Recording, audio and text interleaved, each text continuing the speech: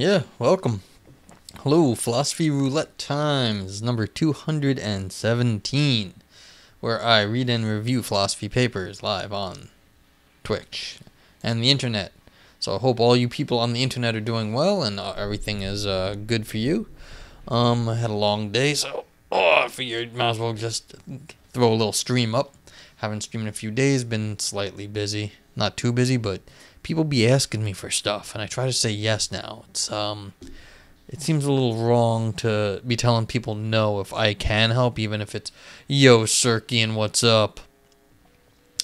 Yeah, it seems wrong to say no to people nowadays for some reason. It's just like, everyone is out of patience, and so I feel like I should, everyone deserves like a little bit extra whatever, so I've been trying to say yes to people.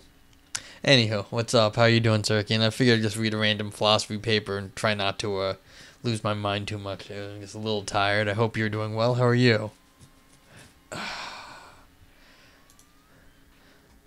Appreciate your help with the getting the copy up for the Minesweeper stuff.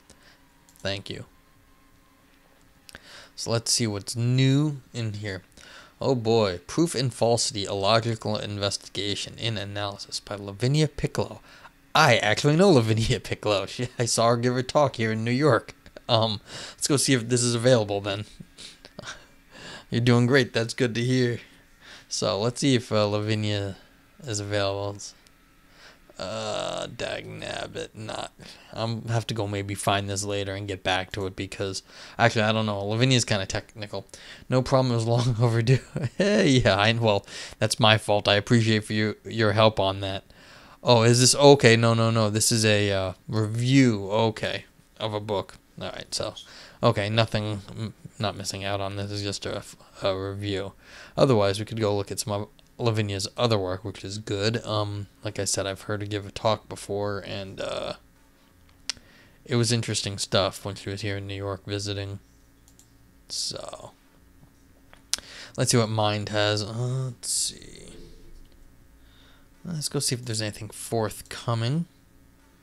I don't know if they have page numbers on their forthcoming, so I don't know if I can... No, maybe. We got... Okay, looks like a review because it's by Chakravarthi, excuse me. I apologize for how I say everyone's names, and that's the one of one, so yeah. So cool. Let's see if anything's here.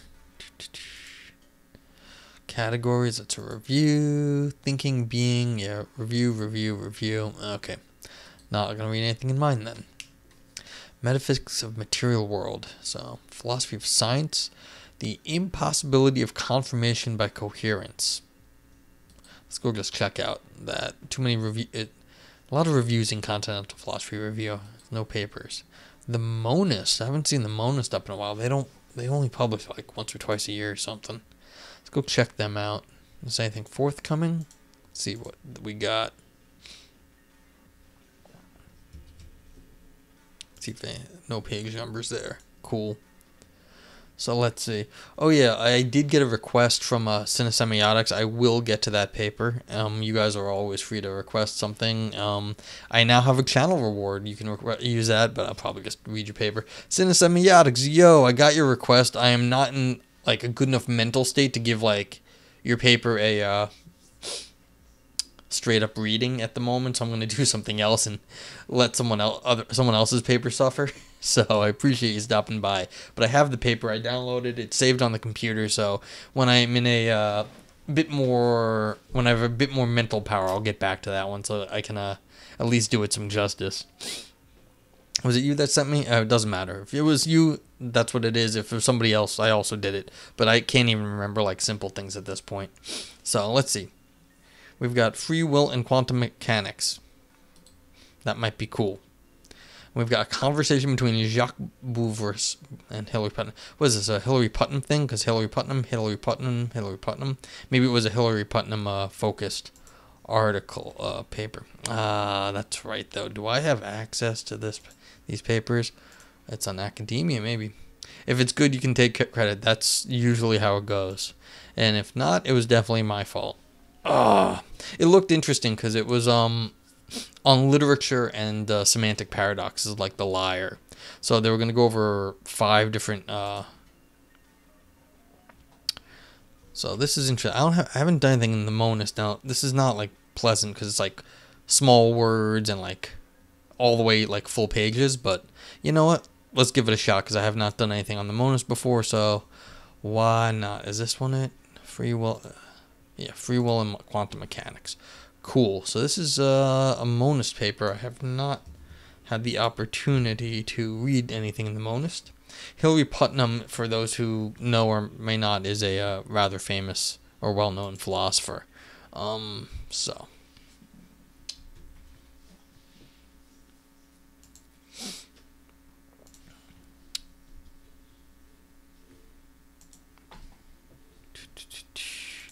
Let me just do the one last little thingy. Here we go. And if you want to grab the paper, of course, link is in chat. And there we go. No, do not pause, do to scroll.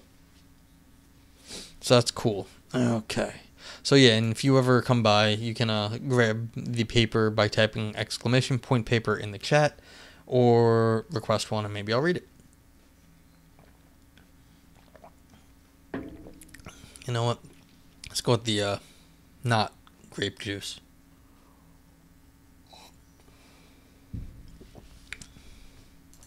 Cool. So, abstract. No, we're not reading the abstract. No guardian spirit will cast lots for you, but you shall choose your own destiny. The blame is his who chooses. What? We can blame whoever we want? Cool. In philosophical debates about free will, the last few decades have witnessed a let's go with resurgence of libertarian incompatibilism, or libertarianism, the once discredited view that free will exists and is incompatible with the truth of determinism. Now, I always had a problem with this. I don't know why people assume the truth of determinism, and therefore I'm also not a libertarian. Bubba Bloop, what's up, Bubba Bloop? Reading this paper here, it just started. It's on free will and quantum mechanics. You can't stay, that's cool. Thanks for stopping by. Yeah, I'm just going to do a probably not so easy philosophy stream, but I just can't think at the moment, so the best thing to do when you can't think is read philosophy. They do the thinking for you. So, yeah, I don't really know why anyone actually believes in determinism, because I don't know why anyone thinks it's true. I know why they think it's true. I just don't believe that usually either. So, whatever. So, but yeah, nowadays we've got a resurgence of libertarian incompatibilism. Basically says you got free will and the world is deterministic, but there's something very special about you, and that means you don't have to follow the laws of the universe. I deny the truth of determinism, and I find that libertarian position not to my liking. I find that very silly. In fact, so it like makes me giggle, actually. It's that bad. I'm like, I don't understand why people do this. I understand the attraction of it. It does not make any sense to me. But anyway, let's continue then. Quantum mechanical indeterminacies feature prominently among the reasons for which this resurgence has occurred. Yes, and people love saying, oh, it's quantum physics, and that's why we have free will. Yeah. If such indeterminacies are attributed to the real nature of the world, rather than being interpreted epistemically, or as in the so-called Copenhagen interpretation, or within a deterministic theoretical context, as in the Bohmian mechanics, then we have a solid scientific reason to think that determinism is false. Excuse me. And if this may open conceptual space for the idea that free will is rooted in indeterministic processes, as claimed by libertarianism. So the idea is that, look, in quantum physics, you've got things that are not deterministically set. So if there's something that's not deterministically set, then that could be where free will sort of enters the picture. Because if physics doesn't govern everything in the universe, it has like sort of its domain, and then the quantum area says, look, the physics of this is not set, and this sort of puts a limit on what we can talk about deterministically. Then people say, well, look, then that's where free will lives. It's in that area. It's like, here's the deterministic stuff. And if you get too small, it gets a probabilistic or indeterministic below there, and we can interact with that, and that's where our free will is. So that's kind of the idea. This view, however, traditionally faces two main objections. Quantum indeterminacies are irrelevant at the macroscopic level, in which free will, if it is real, is exercised. And two, if on the contrary these indeterminacies are relevant for free will, they are so for the wrong reason, since indeterminism, far from guaranteeing freedom, only allows meaningless chance to determine our actions. Yeah, so this is basically saying, well, look, you don't have free will, you have probabilities then, and that's not what you want in free will. In free will, you want your decision to matter, not for it to just be some chance of what the probability is. And the second part is, if it's too small where this exists, like, you still need it out at like the brain level, like at sort of like in cells, what the cell is doing and talking, the neurons talking. And if the indeterminacy is at like the parts that make up the cells, that's too small for us to actually have anything that we interact with in our brains or whatever people want it to be. Okay, in this paper we discuss a prima facie promising reply to the second objection, one that Putnam had in mind when he argued that, contrary to the first objection, quantum mechanics is not irrelevant to the problem of free will. In 2014, however, following discussion with the other author of this paper, Putnam conceded that the view he defended in that lecture and on subsequent occasions was mistaken. Here we discuss the source of that mistake because we believe this may be helpful in assessing the prospects for libertarianism.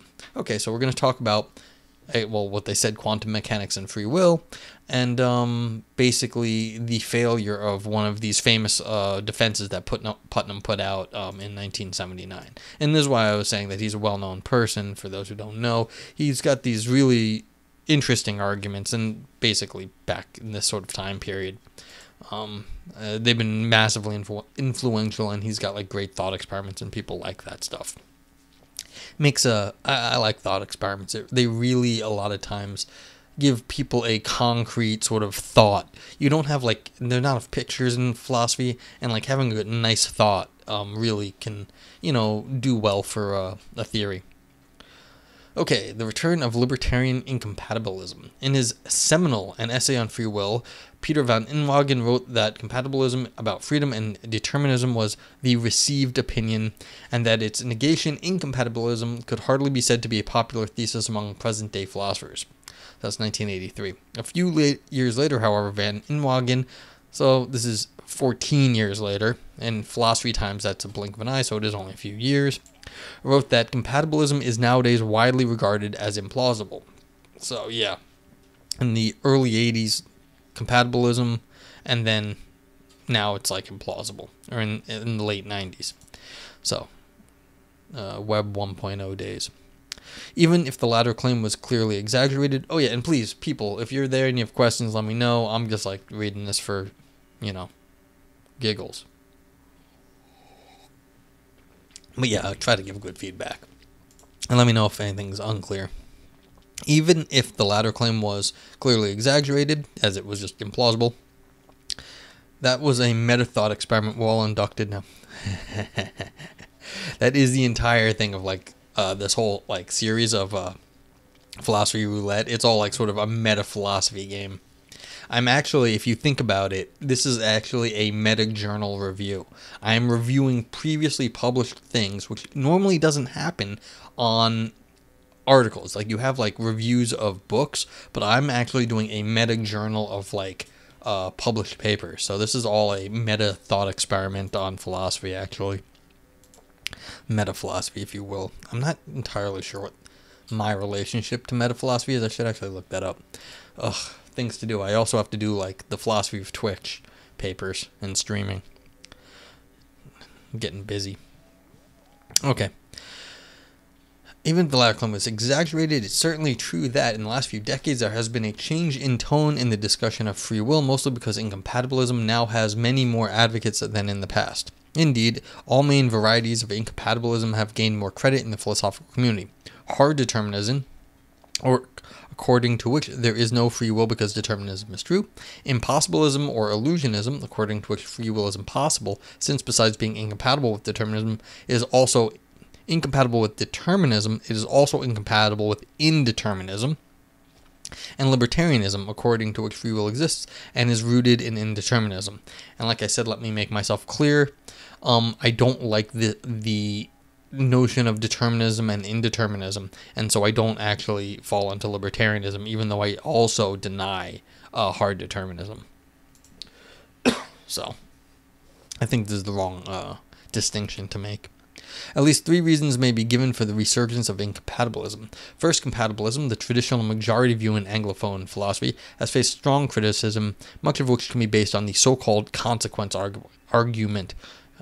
Second, a number of sophisticated versions of the main varieties of incompatibilism have been developed. Third, more scholars today than in the past claim that quantum mechanical indeterminacies play a relevant role in the macro-level processes that generate our decisions and actions. And this, as mentioned, has given impulse to a resurgence of libertarianism. In the rest of this article, we will discuss the last issue, and in doing so, we'll assess the prospects of a libertarianism based on quantum mechanical indeterminacies. Yeah, I don't like this. The idea that there's quantum mechanical indeterminacies I don't like, and so I dislike the entire notion of determinism here. Or indeterminism. Okay, but my complaints aside, let's see what these folks say. Determinism implies that all the actions we perform, the choices we make, and the thoughts we have are necessitated by the total state of the world long before we were born. However, some of the philosophers who believe in free will, the advocates of libertarianism, believe that determinism is false. The best known version of libertarianism is the so-called agent causation view. According to this view, free will does not consist only in the action being caused by the agent's unconstrained desires and beliefs, which would just be a normal case of event causation. Rather, the self itself, in quotes, itself can cause change in the world without being determined in doing so, and this peculiar form of causation is irreducible to event causation. Yeah, because look, event causation is not just caused by the unconstrained desires and beliefs. I mean, that just, like, if you're saying they're unconstrained, it just happens. But this is, in some sense, the whole self has ability to do something. Not because they're unconstrained, but it actually has, efficacy. And it doesn't just go down to, like, some sort of event happening. The event maybe not being so constrained. Traditionally, however, agent causation has provoked serious objections, for example, that it is metaphysically obscure, at odds with naturalism, and merely ad hoc.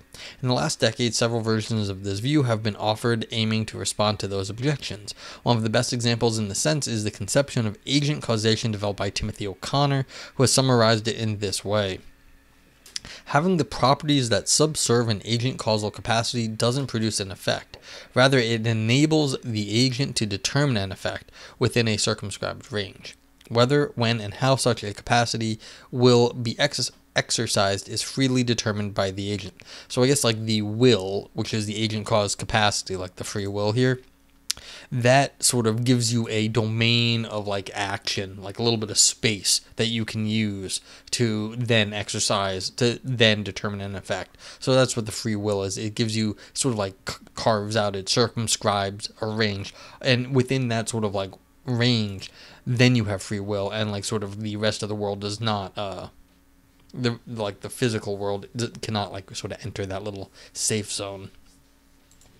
If suggestive, this claim sounds rather mysterious and indeed may suggest that, however ingenious O'Connor's theory may be, it explains obscurium per obscurius. This is this is actually my Davidsonian agency. I completely forget what David says, but Davidson says, but maybe. Actually, this is one of my favorite. This is not the Latin I use for it, but this is obscure. Like the obscure from the more obscure. And so basically it's just saying, look, you're trying to explain something we don't understand with something also we don't understand, and that's therefore not an explanation. Explaining something we don't understand with something we also don't understand doesn't count. It's not a logical fallacy, but it's an informal fallacy. It's one of my favorite ones. The other one is ignotum per gnosis. It's ignorance from ignorance. This is obscurity from obscurity. This is not the what do we got? Davidson. Yeah, I'm not reading the whole Plato thing on Davidsonian. This could be Davidsonian. I'm just not sure. at the moment. This is not the place to discuss the issue in detail, but agent causalist view faced difficult conceptual and empirical problems. Go read this link if anyone is interested. I'm sure it's right. Some have claimed that free will is not a causal power at all. On this view, what is required for claiming that an agent has performed an action out of free will is only that an adequate intentional explanation can be offered for that action. There is no need, nor is it possible, to offer a causal explanation of that action. Aha. So we got there. The view, however, does not adequately respond to a classical argument that Donald Davidson offered against Wittgensteinian non-causal theories of action. In order to decide from among all the possible intentional explanations of an action which one is correct, we must assume that the correct explanation is the one that appeals to the reasons that actually cause the agent to perform that action. Moreover, and relatedly, the non-causal account faces difficulty in accounting for an essential requirement of free will, that is, the idea that an agent controls the action she performs. Intuitively, control appears to be an intrinsically causal notion, and if this intuition is correct, lack of causal power by the agent would reduce agency to a mere epiphenomenon. Okay, yeah, so basically, if you have yourself like a little area where you can act, but you can't actually explain how you act within that area, that's not what we mean by free will. What we mean by free will is that you get to choose, and just because you have free will circumscribes an area that acts, then you haven't actually explained free will, because having an area to act in, like having a playpen, does not describe what you're doing in your playpen. That's not what we mean. I'm not kidding that I own the domain. I will not ask why, but that's fun.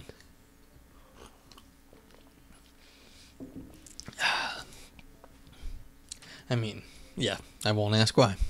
I'm sure there's reasons. In this light, both agent causalist and non-causalist theories of free will appear unsatisfactory to many. The challenge, as William James saw, is to articulate a libertarian view that acknowledges real agency, that is, it is causalist to that extent, but does not appeal to unintelligible forms of agent causation, that is, causation by an irreducible self. So if you say the causation is fundamental, then you can't say anything about it, is the problem. And we don't really know what it is, and you're just sort of got an ad hoc, well, it just is that way. And so if you want to say anything, then you can't, you can't just say you have free will. You have to say something more, but that doesn't also work. Okay.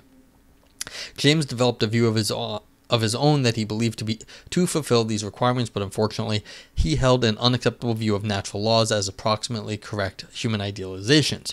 However, nowadays, James's challenge could be expressed in this way. Is it possible to formulate a satisfying libertarian view of free will that is compatible with a realist interpretation of natural laws? The increased popularity of realism in recent philosophy of quantum mechanics may have provided breathing space for this neo-Jamesian libertarianism, or at least so it may seem. Okay, so some sort of pragmatic view of the physics. An influential view of this kind has been proposed by Robert Kane. According to Kane, the free will we really care about, the kind that makes us the true originators of our actions, manifests itself in our conscious deliberations, which are caused by indeterministic processes that are neither contra-causal nor purely random. More precisely, according to Kane, a deliberation is the underdetermined result of the effort of the will, which we go through when we choose when we choose among alternative courses of action. In doing so, we decide without being determined to do so between the competing reasons that support the different available choices. In this sense, Kane writes, the choices we eventually make, though undetermined, can still be rational, made for reasons, and voluntary, made in accordance with our will. You forward to a book on consciousness? Well, at least you're putting it to good use then. Therefore, indeterminism plus efforts of the will, instead of generating mere randomness, makes freedom possible. Okay, so it's kind of interesting. So within this space of area that we have freedom, the physics is indeterminate, and then our deliberation is actually sort of choosing in that indeterminacy which one it likes best. So it's not determinate, but somehow acts causally within the space of indeterminacy. Huh. This is the analysis that Kane develops on the conceptual side. As to the empirical side, Kane speculates that, even if chaotic systems are deterministic, a combination of chaos and quantum physics might provide the genuine indeterminism one needs. Kane's idea is that there may be chaotic processes in the brain that magnify quantum indeterminacies in firing of individual neurons. However, a traditional objection faces Kane's view and similar ones, namely that indeterministic contexts appear only to produce randomness, which makes agent control impossible. And without control over her own choices and actions, no agent can be said to be free. This is certainly a major problem for neo-Jamesian libertarian views, but perhaps there is a possible way out of this difficulty, as Putnam came to think some years ago. Yeah, so how do the indeterminisms, which are probabilistic, then make you have choice? Which, something being like a coin flip does not mean you have a choice, because then it's clearly up to the coin and not you. Cool. So, yeah, and like I said, please ask questions. This is, this is kind of stuff I like. I was happy to read this paper. I know it's not everyone's cup of tea, but, like, we got some metaphysics over here, we got some science over there, we got, like, a little bit of history thrown in. It's a nice paper to read, so it's like, yeah. Like, I bet we're going to get a thought experiment right here. Like, this is kind of, this stuff, well, I don't read this stuff now, but this is sort of stuff I would have liked to have read a few years back. I'm very happy to read this paper. Like, it's not, I can just say, like, nowadays, we're talking about science stuff, but we haven't actually gone into any hard science, but we're still talking about complicated scientific ideas here. And so, like, we've got, like, a little bit of history from, like, the 1800s. We got, like, the pragmatism. We got one of my favorite fallacies going on over here. Just the structure of this paper is, I think, kind of nice in terms of how to write a philosophy paper. You set it up. You got your stuff going up. You're, like, working into the theory here, but then you fall back to the sort of, like, history and how these ideas got developed. Give some examples. Give, like, sort of the more contemporary take of these older ideas, and then so it's all worked up here. Now you've got sort of like a feel for, like, the history, the theory, and, like, the current state of the world. So that's kind of nice. Okay, continuing, and please, like I say, ask questions. Freedom and Holistic Indeterminism. Putnam, 1979, page 154, suggested that, contrary to common belief, quantum mechanical indeterminacy provides the freedom the libertarian wants. So this is the start of appealing to quantum physics to say this is how we have free will? I don't know. One way of scoffing at the significance of indeterminism is to pretend that it makes no difference to ordinary macroscopic events, such as the motions of human bodies.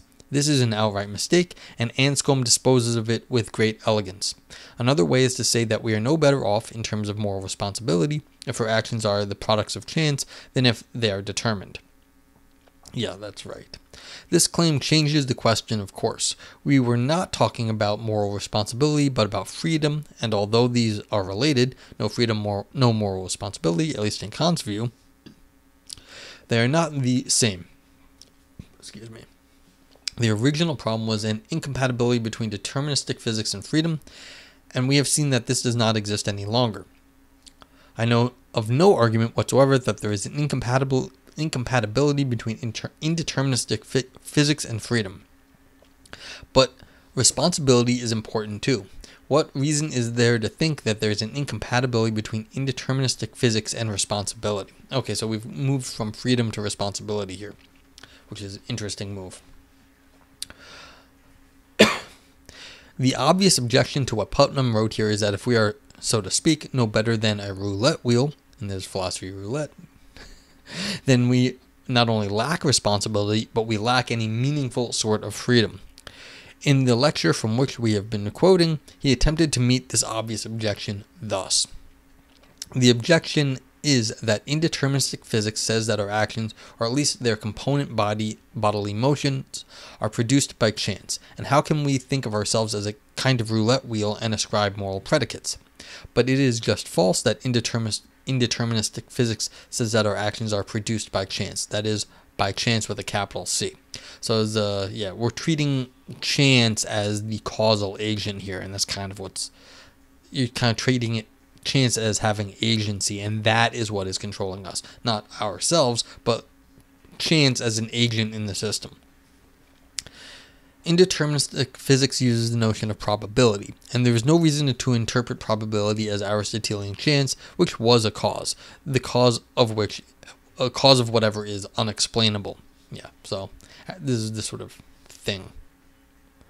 Yeah. So this is like the agent in the system is the Aristotelian chance, and that would be someone other than you making the decision that you did. If we stick to what is generally agreed among scientists, all we can say is that probability means the presence of statistical regularities. Now, no philosopher ever doubted that there are statistical regularities in human behavior. Okay, so this is a very clever move. I mean, I object to it now, but I mean, it'd be very hard to. This is going to be hard to get around. Is probably why it took Putnam 30 years to decide it was wrong, or 20 years, whatever it was. We'll see where they're going. I mean, I have things I would say about this, but let's continue. The problem with this is that even if we interpret the role of indeterminism in the production of actions in probabilistic terms, instead of thinking of it as a causation by chance, neither James nor the agent causalist would be satisfied with the idea of a little man inside one's head who spins a roulette wheel every time one has to make a decision, either to determine what alternatives one would consider or to determine what the decision would be. It is indeed true, as Putnam in 1979 claimed, that such a model, were it correct, and were we to replace the roulette wheel with a truly indeterministic quantum process, say the emission or non-emission of a particle, would make it the case that the future is neither nomologically necessitated by what has happened in the past, nor caused by chance. And nomologically necessitated just means by the laws of nature. So it wouldn't be determined by the laws of nature, and nor would it be just a random chance. However, on such a model, it remains the case that the future is nomologically necessitated in terms of statistical regularities. So this would nomologically necessitate, I guess, in a causal way, but not a statistical way, by something that is in no way under the control of the agent, and we do not believe that this would or should have satisfied James. So what the libertarian and whether or not she believes in agent causation needs is a kind of causation that is neither deterministic nor roulette wheelish, a kind of causation that allows for control by the agent. In other words, our decision must be neither determined by the past state of the world nor determined by chance events that are themselves not under our control. But how can there be a tertium quid? So it's not determined by the history of like the physics of the world, and it's not just a random coin flip either that is somehow off on its own. You need a tertium quid, some sort of mental substance. I don't know. We'll find out. Although he did not publish on the topic of free will again, he did not make this point in the place of the facts in a world of values. He did not make this point. He didn't make it. He did not make this point in the place of facts and world values. Putnam thought and frequently told friends that this tertium quid exists. Okay, so he just is declaring it for whatever reason. Interesting. His idea was that in quantum mechanics, indeterminacy does not arise only from localized chance events. There is, he claimed until in conversation with other author of the article, a devastating objection arose that led us to write this joint paper, a kind of holistic indeterminacy in quantum mechanics that arises simply from the uncertainty principle, and this holistic indeterminacy is just the needed tertium quid. So he thought there was something else going on. Interesting. And he had not actually explained it. And when he explained it, some guy blew it up. That's terrible. You thought something for 30 years. You talked to some dude about it. And he'd be like, oh, what about this? And you're like, dag nabbit, 30 years? I'm like Keck W. Oh, man.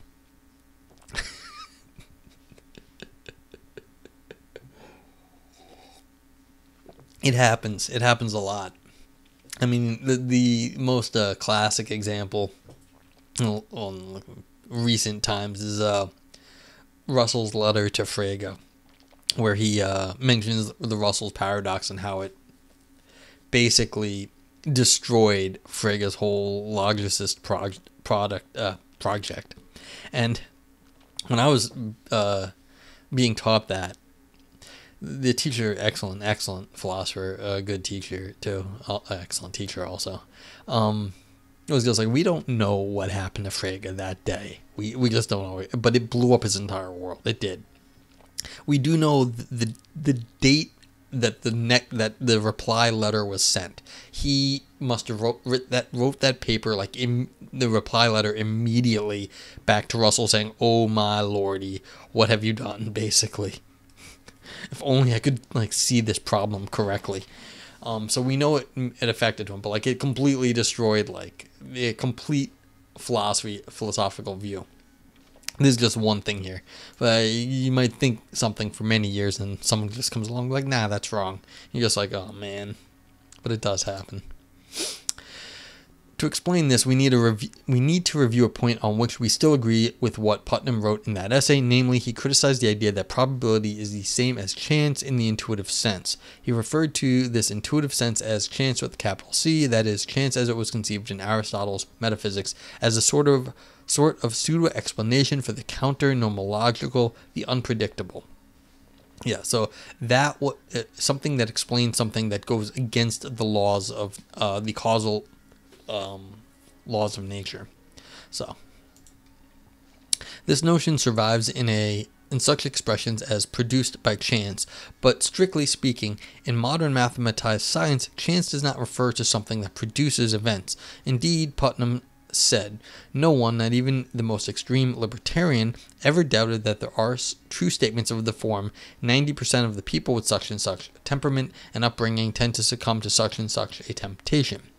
This statement does not say that the succumbing of each individual is produced by something called chance. It does not say anything about the individual event at all.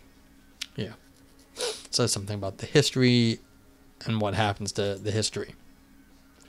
However, if we interpret quantum mechanics as saying that the reason we cannot predict deterministically what percent of the population will succumb to the relevant temptation is simply that the choice is caused by, let us say, a quantum jump in which a certain atom jumps in a different energy level, then given the result of the jump, we are no more free than if the whole physics had been deterministic and that the unpredictable part, the jump, was clearly not subject to our control.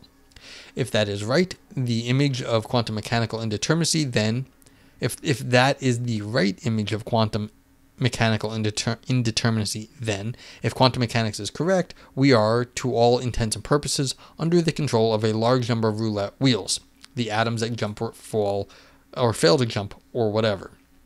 In short, the threat is not that chance is a cause, which is the threat Putnam discussed in the essay, but that our decisions might depend on local indeterministic events over which we clearly have no control.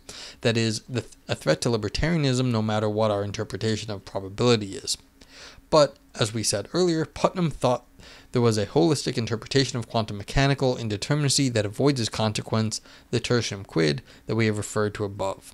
Again, yeah, so if you were really thinking about chance as an agent, that's kind of missing the point. It's that even if it's not an agent, it's just a set of roulette wheels.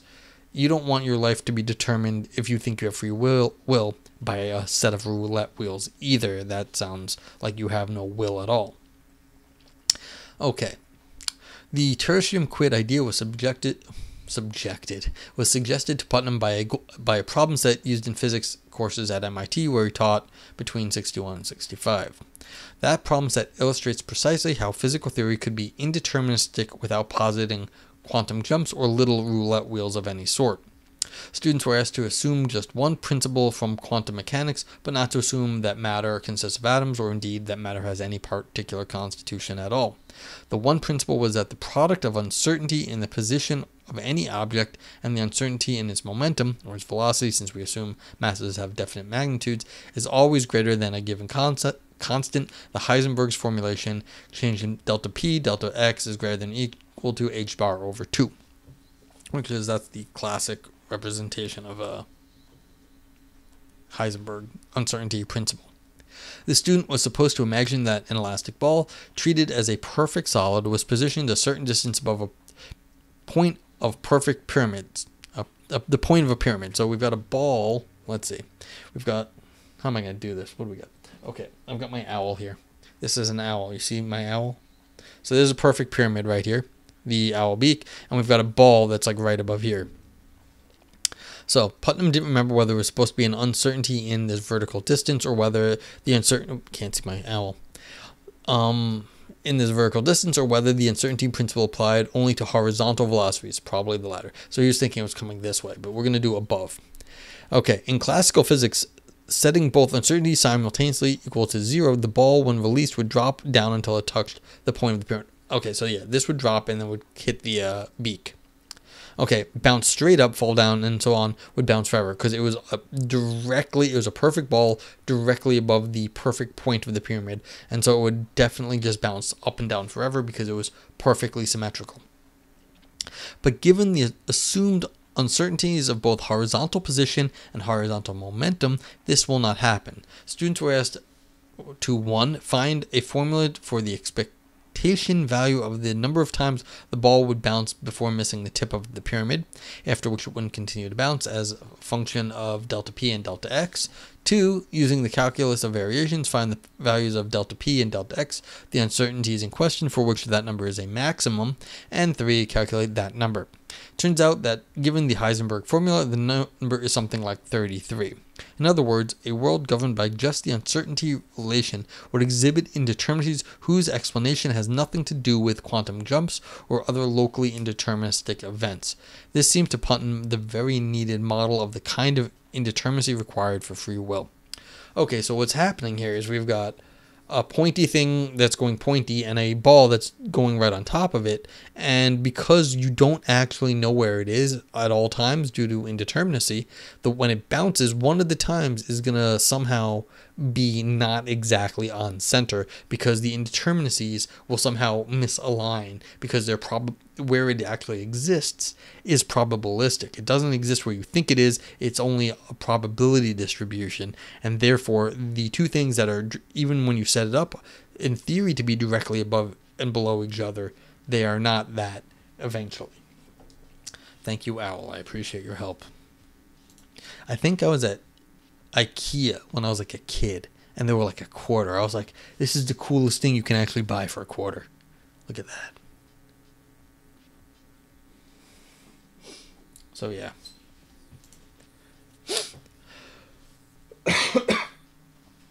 But is quantum mechanical causation actually holistic? But is quantum mechanical causation actually holistic? Okay. Of course, much quantum mechanical causation is of the roulette wheel type. Localized chance events such as the absorption or non-absorption of a photon by a half-silvered mirror can determine the fate of an unfortunate cat, as in Schrödinger's famous thought experiment. But even if a physical system, a ball, has no internal physical structure at all, as long as its position and momentum obeyed the famous uncertainty principle, the future trajectory of that ball would be unpredictable. The future state of such a system would be, so to speak, holistically indeterministic.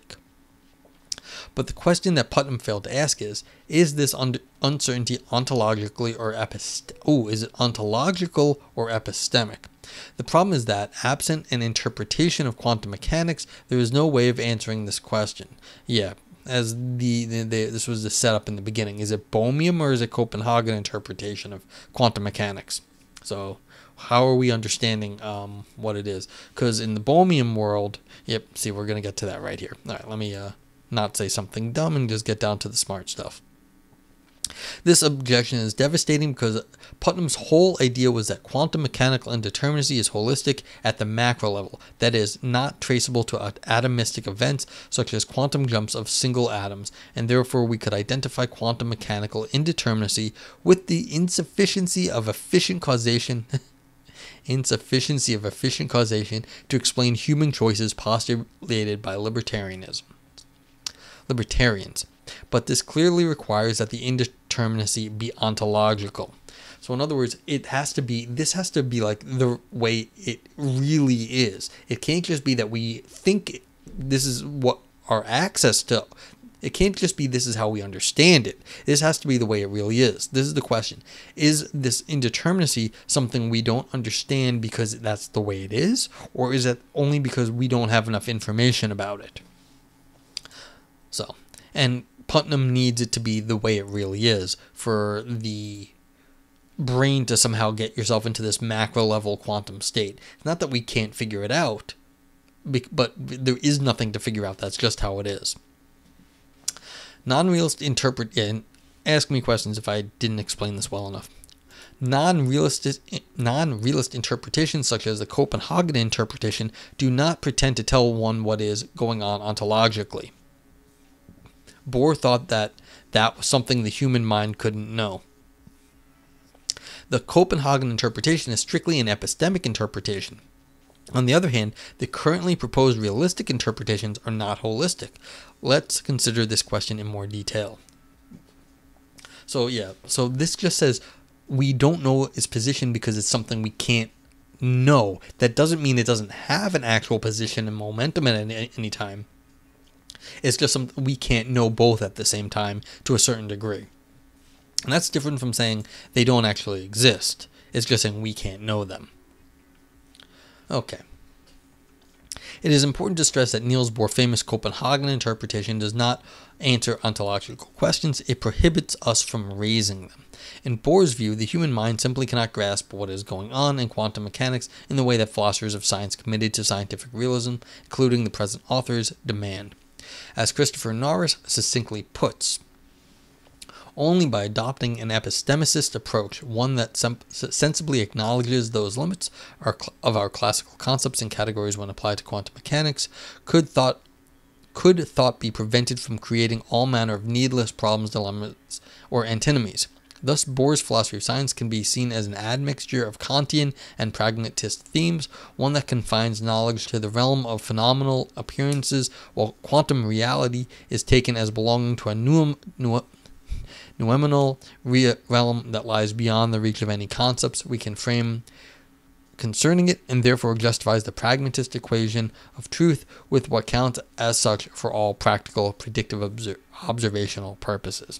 So that's a mouthful, but they just say, look, we are limited in our ability to analyze the physics any further, that the Copenhagen interpretation somehow is not really somewhat saying so much about the way the world is, but says, in some sense, what our limitations are in interacting with the world. And therefore, we don't actually say anything about the world in this. It's just saying what the best physics can be. And so we can't actually ask the question about these further questions about reality.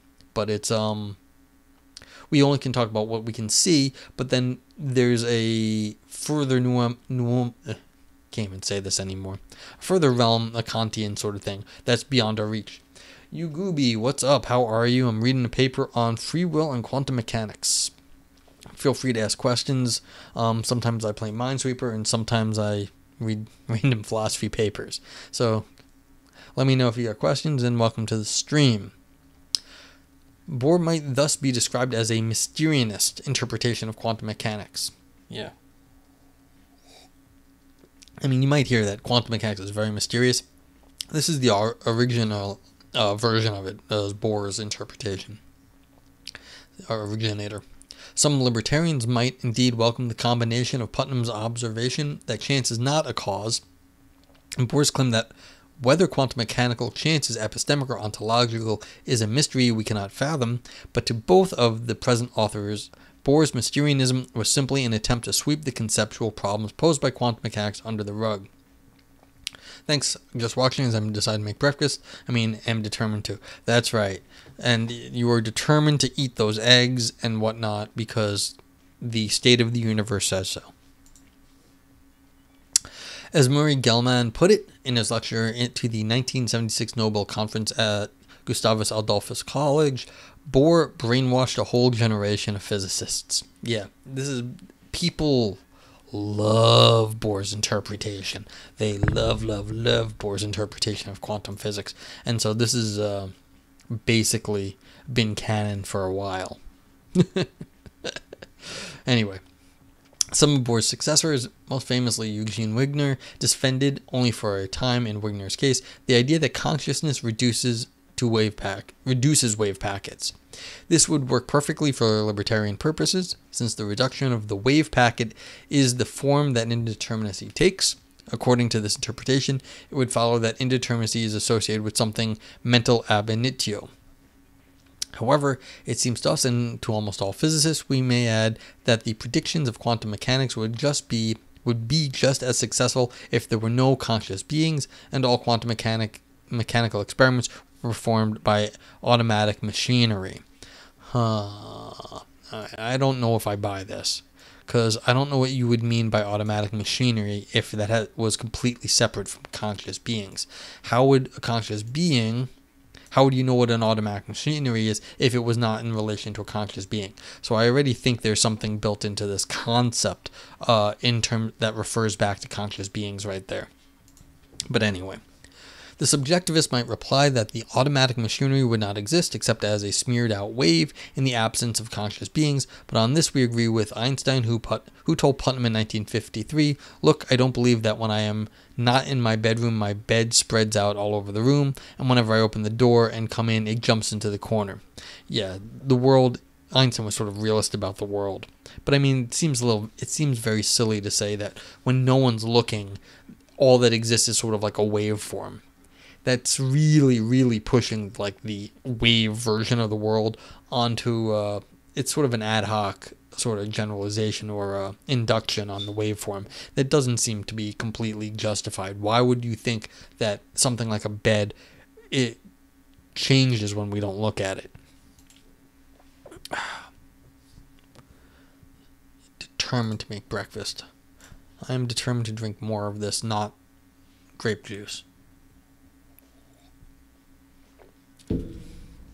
Okay. Putnam, 2005 and 2012, so we're getting closer to now, argues that if there is going to be a successful realist interpretation of quantum mechanics, it will have to be a spontaneous collapse theory. His example is GRW, or a pilot wave theory, but unfortunately neither of these theories exhibits holistic indeterminacy. Here are some details. First, because it is more straightforward, let's consider GRW. I apologize for not saying your folks' names. On the GRW interpretation, the local indeterministic events are either point-like flashes, J.S. Bell's preferred interpretation of GRW, or collapses of the mass of a particle into very small volume, Girardi's mass density interpretation of GRW. Note that GRW, like the other interpretations, itself admits of more than one interpretation. You get 7 philosophers in a room, you will get 23 opinions. On either interpretation, the uncertainties in the future of the whole system are ultimately produced by spontaneous collapses, the counterpart of quantum jumps we spoke of above in wave function terms. And these collapses start with single particles. No room for free will there, free or not free. No room for will there, free or not free. Yeah. Second, the classical Bohm interpretation.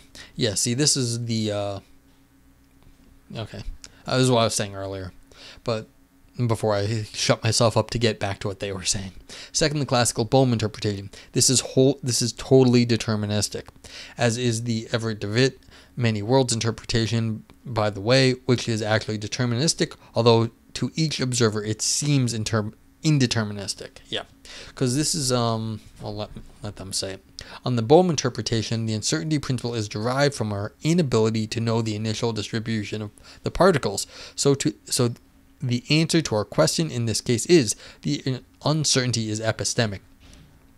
And this is the great point right here, that this interpretation says the whole world is, in some sense, completely classical. It's just like the balls bouncing around, but at a certain point, we fail to be able to see the balls anymore bouncing around. And it's our inability to know, and that's what the uncertainty is. It's nothing to do with the world. It has more to talk about us.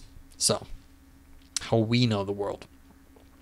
However, the classical Bohm interpretation is not a field theory. The most straightforward way to make it a field theory is to introduce spontaneous creation and annihilation of particles. Now, the theory becomes probabilistic, but the stochastic element is again highly localized. In sum, the answer to the question, is the uncertainty epistemic or ontological, when applied to the most prevailing realist interpretations, is that, so far as we know, either the indeterminacy turns out to be ontological, but then it is not holistic since it can be traced to highly localized events, quantum jumps as it were, or else it turns out to be merely epistemological, as in the original Bohm theory or in the Everett DeWitt many worlds interpretation. Either way, we don't get what the libertarian wants. And again, the whole point of this is to say, look, you can do weird things, but at a too small level. The quantum physics where this would work is too small, and then it looks like mini roulette wheels. And if you get too big, then these theories do not deal with anything big except at the epistemic level, what we just don't have access to.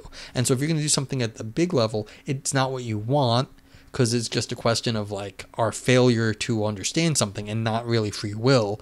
And if you are trying to get something that we really might be indeterministic in the way we want, it's really at too small, at too it's just at one of these highly localized and not at the level of the brain, but like it's just too particular to actually be of any use. Okay. And yeah, like I said, feel free to ask questions. We're getting towards the end though here, folks.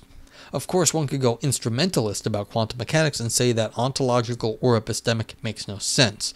But this move would bring us back to the spirit of the Copenhagen interpretation, and we would hate to think that it gives anyone comfort vis-a-vis libertarian free will. Yeah, so that's basically saying it's fundamental in that case. And then you're not getting any... you're just declaring it the way you want it to be, and you're like, well, that's not really explaining anything. So it's not going to give you any comfort just to say, well, that's how it is. It's like, congratulations, you're free will, but then you can't say anything about it. I think that's kind of what this last thing is. If there's the go nuclear versions, like, well, you have free will, but you can't talk about it. Okay, this is the end of the paper. So, compatibilism revisited. What seems more relevant to the free will issue than the proposal that Putnam advanced in his 1976 lecture is a paper he published earlier, 1973, in which he argued that explanations seek their own level, and that, in particular, psychological explanations of actions and physical explanations of the bodily motions that are components of those actions can both be correct, that neither explanation renders the other redundant, and that neither gives the same information, because the explanations do not generalize to the same class of cases. Psychological experiments, in particular belief desire explanations, do show that the agent's choices are causally efficacious, and they thus exemplify both a significant kind of freedom and a rationale for holding agents responsible for their actions. This is, of course, in the spirit of compatibilism. And this seems to us to be the best that a liberal naturalist, that is, a naturalist who wants to be respectful of both the scientific and the manifest images of the world, can do in the direction of satisfying our hunger for free will. So this, at the end, they're saying, look, everyone gotta just go stay in their lane. You go stay in your lane and everyone's okay. Just stay in your lane, bro. Don't get out of it. The psychology deals with the free will, and that's cool over here. The physicists deal with the physics stuff and the biophysical stuff over here. And everyone stays in their lane, and it's cool. When was this paper published? I kind of just go skeptical pragmatist on both free will on quantum mechanics. But yeah, that's very explanatorily unsatisfying, of course. Yeah, this paper here, let me just flip back over to Firefox. This is a 2020 paper, free will and quantum mechanics. This just came out in the Monist last year. So it looks like they were having some sort of issue on the philosophy of Hilary Putnam. And so this is this is a 2020 paper. So yeah, this is reasonably new. And what happened is, it looks like they were reviewing Putnam's old argument that said libertarian, you can appeal to quantum mechanics, and oh, that's right, he did die. Well, maybe it was in I forgot he died. Shoot. Yeah, now I'm sad. That's right. Hilary Putnam did die not that long ago, and maybe this was in his honor.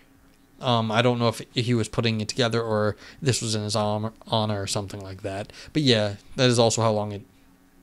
That is also a good point. This may have been in planning for the last 10 years and only just got published. Yeah, so this was in basically in reviewing a counter argument to like Putnam's 1976 or 1979 arguments that you could appeal to quantum mechanics in a holistic sense to give the libertarian a way to resist the determinism of physics. So, yeah, you go skeptical pragmatists on both free will and both free will on quantum mechanics, but yeah, there's very explanatory and satisfying. Yeah, so this is basically they're saying you can't in these authors' opinions, which is Hilary Putnam and Mario De Caro, you're not going to be able to appeal to quantum mechanics to ground your libertarian free will. And so that makes them fall back into a compatibilism, which I don't think anyone really likes compatibilism nowadays. Maybe they do, but it's still like people seem to like it actually. They I don't understand why, but it maybe because all the other arguments are failing, and so this is just sort of a kind of a default position right now. I don't know. But yeah, so this is like I was just saying, stay in your lane, bro, and you're going to be okay. You let the psychology people with their will do their thing, and that's how that science goes. And then the other sciences, they do their thing, and they don't always have to agree. But yeah.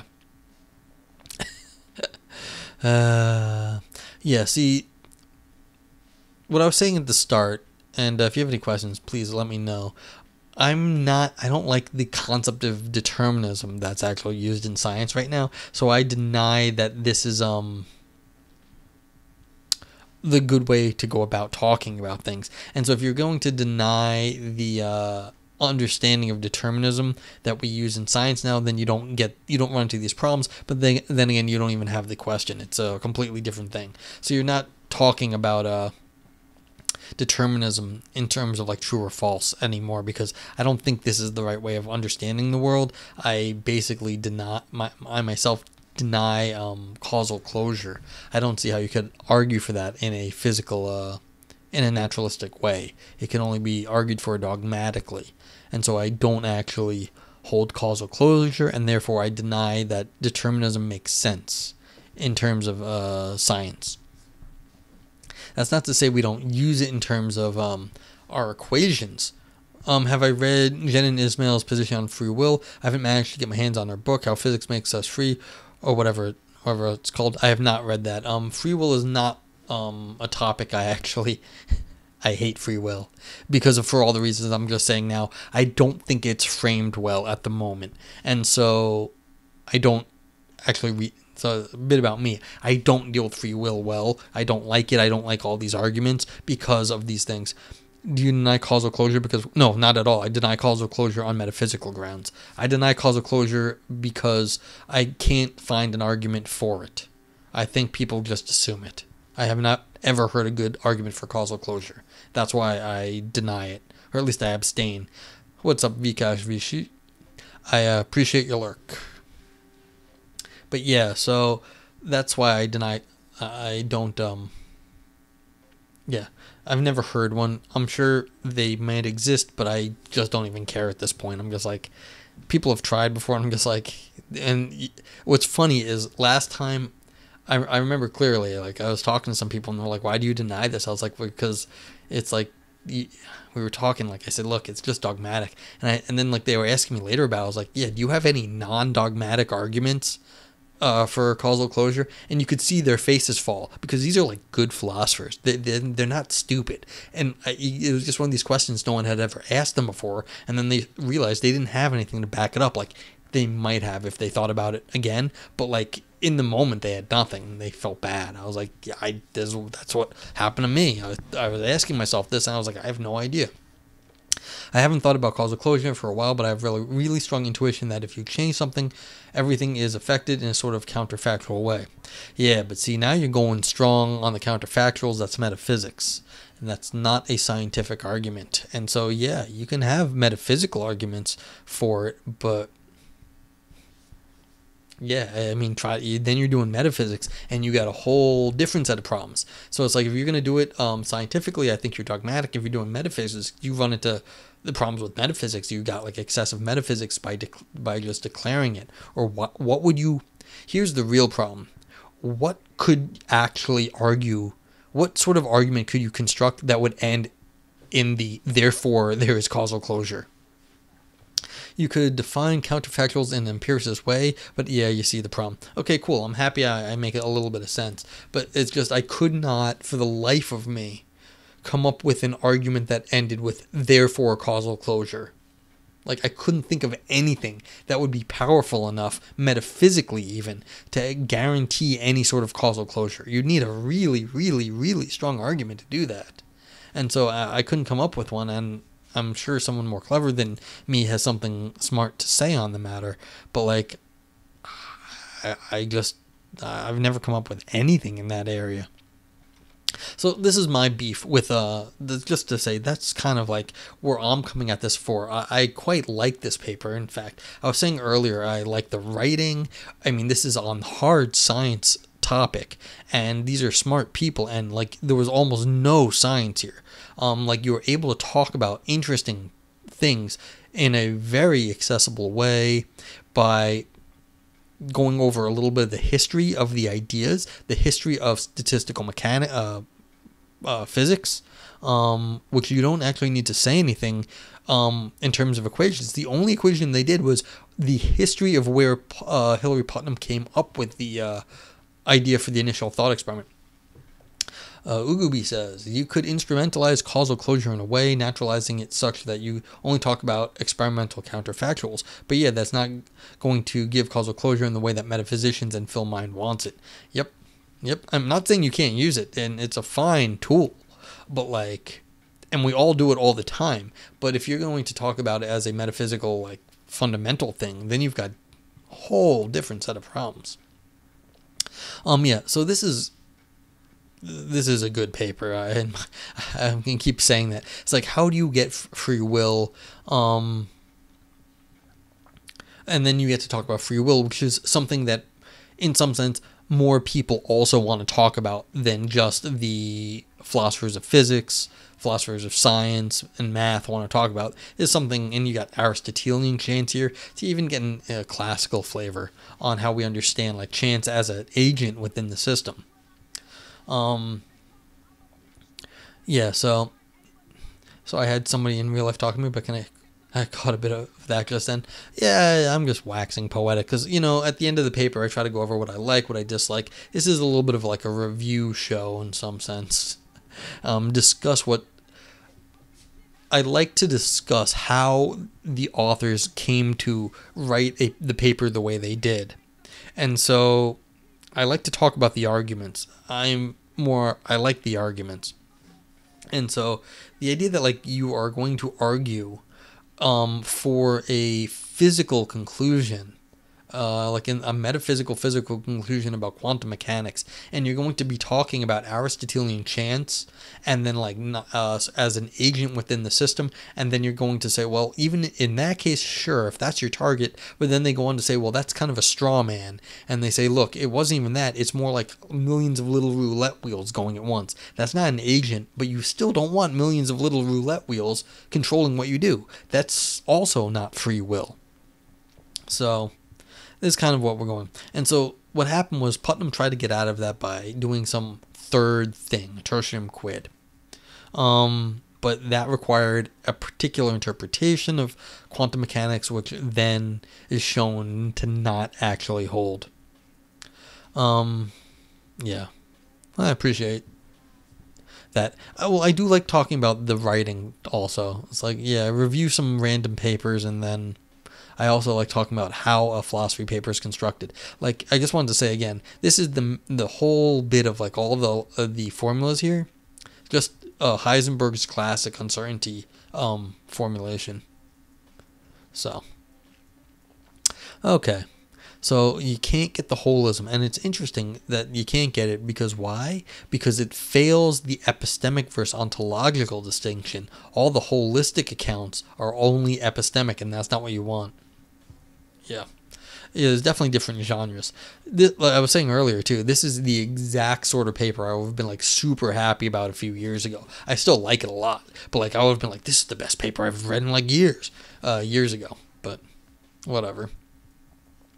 Okay, and then it shows that the metaphysical distinction between the ontological interpretation of quantum mechanics and the epistemic interpretation is really where this fails, because you need to have an ontological interpretation to give yourself free will, to say free will is real, because that's ontological. But if you're using quantum mechanics in an epistemic way, saying, well, it's quantum because we don't actually have access to it, but it's something else on its own, that's not what you want for free will. And so I again like that they're using well, I guess it's not accessible. It's accessible to someone like me who knows metaphysics, but it's a metaphysical argument showing why the physical argument, the physical interpretation can't work for free will. So, and then the very sad thing where they had to fall back to compatibilism happened at the end, and they're like, "Stay in your lane, bro. The people with free will can keep their free will, and the people don't." So, but that's about it. I'm very pleased with this paper. The sort of thing that it'd be better if there was more writing like this, at least in this area. Very accessible, I felt. I think all the people on different lanes should talk to each other. Oh, they should definitely talk to each other. But like, if you're gonna say that one's right and the other was the people who say there is no, the stay in your lane. My jokey gloss was more anti-reductionist metaphysics. That's exactly what this is. They're just saying anti-reductionist here. They see. Yeah, see, it does. The explanations do not generalize to the same class of cases. So that's the anti-reductionism right here, as you're pointing out. So so one explanation does not generalize to the other one. So that's exactly what it is. It's an anti-reductionist argument. Yeah.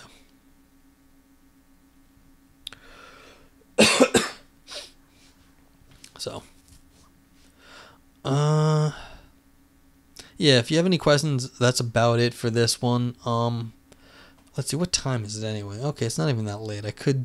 Maybe I'll just go play some Minesweeper after this, but thank you all for watching, and has anyone fused panpsychism with this idea? Yes. And I will not refer you to the paper that I read on this, because I was so angry. That whole paper, I felt bad. Because they were basically attempting to use something. They were basically doing the yeah. So let me give you a quick loss. Let me get back up to where was that? Up here where they said where was my favorite obscure and obscurious. So you're explaining the obscure versus something even more obscure. From something even more obscure. So let me run through that argument real quick. So what they were saying was not free will, but panpsychism. And so here's what it is. This is the Timothy O'Connor version of agent causation, and I'm going to just use this as an example of what the other people were saying, but it has nothing. Timothy O'Connor, I don't have any idea if he's panpsychist or not, but let me just read this and I'll tell you what the other folks said. Having the properties that subserve an agent causal capacity doesn't produce an effect, rather it enables the agent to determine an effect within a circumscribed range. Whether, when, and how such a capacity will be exercised is freely determined by the agent. So what the panpsychists were saying was they weren't talking about agent causal capacity. They were saying the panpsychist sort of like interactions with the world was we had a quantum sort of once you get to the level of the quantum world, then within that world we had a panpsychist causal capacity that we were allowed to do. And if the quantum mechanical world gave us some sort of barrier that blocked that allowed us to interact with this panpsychist sort of causal thing, then you could do it. Yeah, that is basically my reaction was just no, don't do that, just don't. And like I said, I don't want to put that view on anyone in this paper, but I did not like the panpsychist gloss on this. I was just like, in my review, I said, look, when I was in school many years ago, my philosophy of science professor said, look, you can talk about quantum physics, but he was a philosopher of physics first, and then he started to get into philosophy of mind. He said, look, the quantum stuff is really small. It's not like it's small. It's like it's really small. And the idea that anything in quantum physics could work is just ludicrous in some sense on the macroscopic level. And that's what Putnam had to do here, was try to use a macro level quantum, because it just is of a scale magnitude that makes no sense. No, of course it's an interesting option to find a physical basis for panpsychism. That would be fascinating. But going to the quantum way is like, it's just too dangerous without getting your physics exactly right. If you are not a good physicist, you should not ever be appealing to physics. Don't do it. You're just going to get it wrong. You're going to misinterpret the physics, and the physicists will hate you. And then when it gets exposed, you're just like, oh, well, I got the physics wrong. And then you're just going to be wrong. Yeah, this is like the Ladyman's Lego block intuition thing. Metaphysicians view the world like Lego when it's built up from little parts. Yeah, there are many people who do Legos in philosophy, basically. I was talking to a really excellent philosopher, and he said that's how he builds his philosophy, is he gets himself like basically little pieces and he builds himself castles. And that's what his philosophy is he gets really sophisticated with very simple blocks. And people go wrong is when they view the world that way, that the world has to be the way they work. And that's usually not the case. I mean, just you'd have to get dumb luck. But yeah, so you can do panpsychist in quantum physics arguments. Just don't screw up the physics then, and don't screw up your metaphysics, and too many things can go wrong, and that's why I don't like that stuff usually. It's fine to conceptually use little theory to build big theories, but not metaphysically small objects building big objects. Yeah, that's exactly right. Because why is smallness important in some sense? Why is small metaphysically good? It may not be. And this is sort of my anti-reductionist bent there. Thoughts on grounding? I've actually read a bunch of grounding papers on this sort of philosophy roulette. I don't love grounding. I'm not really a grounding person. What's that word? Supervenience 2.0 or whatever. I don't like supervenience either.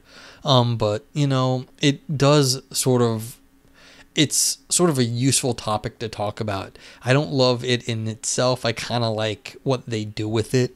So I'm not hating on them. I don't do it myself, but I like their results in some sense. It's like I don't always like what some people are doing, but I like how what the results are. So who am I to complain about how the sausage is made? But yeah, that's kind of how I feel about grounding. Yeah. You were a grounding fan 5 years ago, but I think the interesting thing about it is hyperintentionality. But yeah, I agree, it's interesting to see the results. Yeah, I mean, I have to think more about hyperintentionality. I don't quite have my head around all of that, actually. But Pretty Graham Priest and Ricky Bliss book is interesting. Yeah, full disclosure, I know Graham, so I've heard a good deal about it. I've even met Ricky Bliss once. So, yeah, so do I have anything else to say about this? The idea is that two necessarily truths are true at all possible worlds, so it needs to be differentiated as impossible. Yeah, that's right. I forgot about that stuff.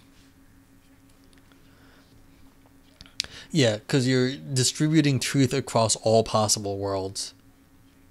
Yeah, see, I'm an oddball when it comes to this stuff.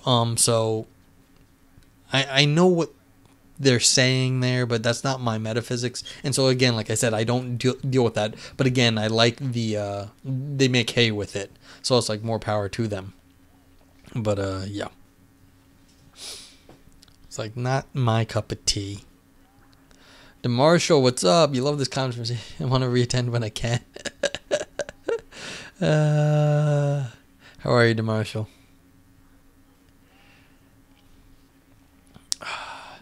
Yeah, so this is one of the other things, and this was also brought up, was the many world interpretation of stuff. Again, if you're going to go many world interpretation with this, you don't get free will again because it's determined in every world, but we just don't know which world we're in. But that makes it epistemic, and if it's epistemic, it just means we don't know where we are, but that doesn't mean there isn't a fact of the matter. It always struck me as weird when people writing on grounding but force it to be a necessary modal thing and not just an ordinary, how are things structured in the actual world. Yeah. When are you going to upload it? Upload what? And so what are my metaphysics? I don't do the standard sort of crypty possible world things. I don't. Yeah, I don't know. I don't have it all worked out, but the standard sort of like possible world picture, I don't buy that. Yeah, I just don't. The whole propositions talk, possible worlds, it's a little too much. You're deflationist about modality. Yeah, I haven't thought about making my position like particularly clear as of late, so I wasn't thinking about it. I just can't tell you. I'm not too tired. What am I gonna? Oh, upload this. You know what? If DeMarshall, I actually have been uploading them reasonably. I'll email you the private link. Yeah. Let me just write that down. So it'll be uploaded, but it won't be a public link because I've been real lazy about that. I was putting a lot of work into like tagging stuff and like emailing people. I'm getting sick of like tagging stuff and emailing people, but I'll upload it. I'll send you the whisper here, and that way you can go and check the VOD.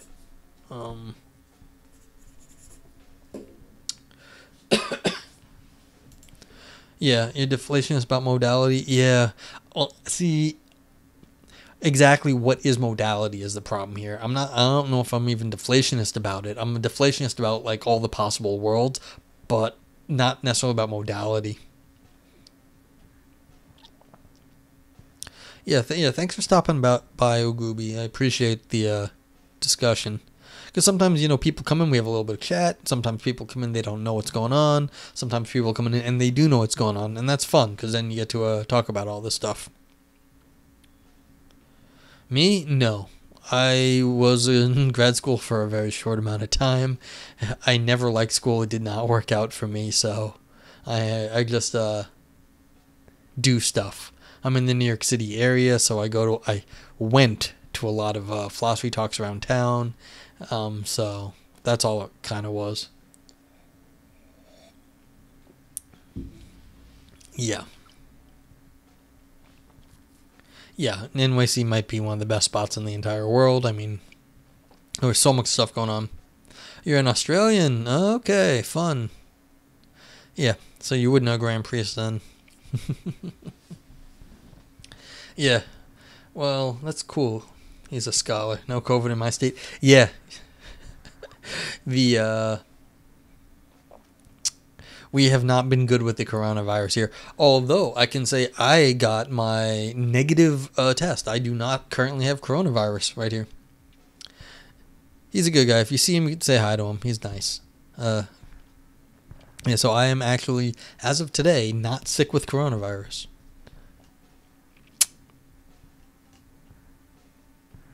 Yeah.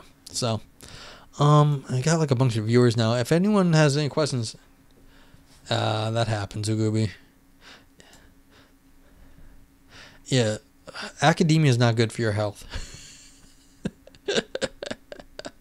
Alright. Yeah. So here's the question, like, what exactly is free will, and then does it depend on hard determinism or all these other things? I don't know.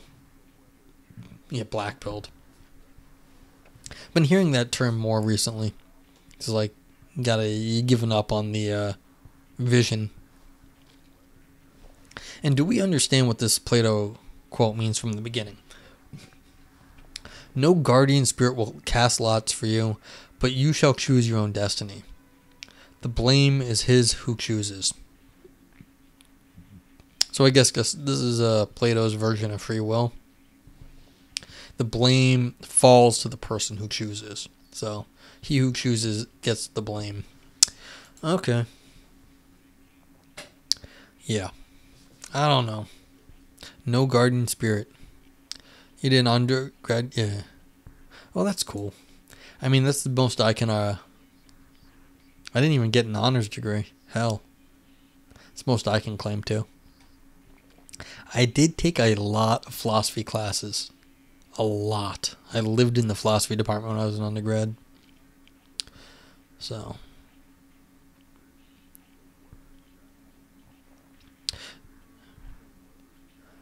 yeah, and now I know a bunch of stuff about... I know some things about some stuff. Okay, so what can we do now? I don't need to end stream. We could read a second paper, maybe. Yeah, so I know what we're going to do. See if I can find a short one. I'm going to save this. We're going to go back to Firefox. And so let me add stream marker. I know a bunch of things about how philosophy is pointless. I also know a bunch of things about philosophy is pointless too. We probably know the same stuff. Alright. And yeah. So let's go back to the front page of Phil Papers. And this is the new stuff. So we had this. We read the paper from the monist. That was a lot of fun, I thought. You see, yeah, this was like, this is I don't know if you can see very easily, but it's Putnam here, Hilary Putnam, Hilary Putnam's natural thing. So, aspects of real numbers, Putnam, Wittgenstein, non-extinctionalism. Let's see, is there anything really short here? Let's find out. So this is an outline for a paper. How do you get yourself an outline for a paper published? If you're David Lewis, you can get yourself publish an outline for a paper. Wow. This outline for a paper which develops a compatibilist analysis. This is in the monist. This was published in the monist. Let's see what David. So this is not a crappy journal. This is a good journal. But if you're David Lewis, you can apparently do that. Let's see if we got this. We're gonna load. Okay, so this is literally an outline. So all right, let's see what this is actually. Because maybe this is more like a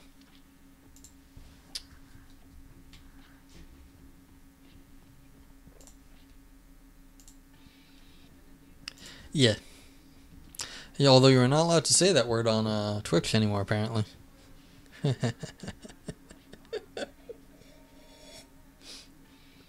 Yeah. This outline for a paper, which develops a compatibilist analysis of abilities, was completed by David Lewis during his sabbatical in the fall semester of 2000 in his... You're not going to get banned. No one's checking my channel. Don't worry about it. It's dated 20 January 2001. Let's see. Actually, do I even know how to delete this? I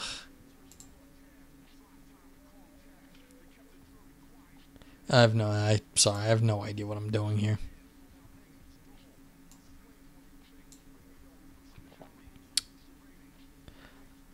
Purge 1 second. Let's see if that did it. Clicky.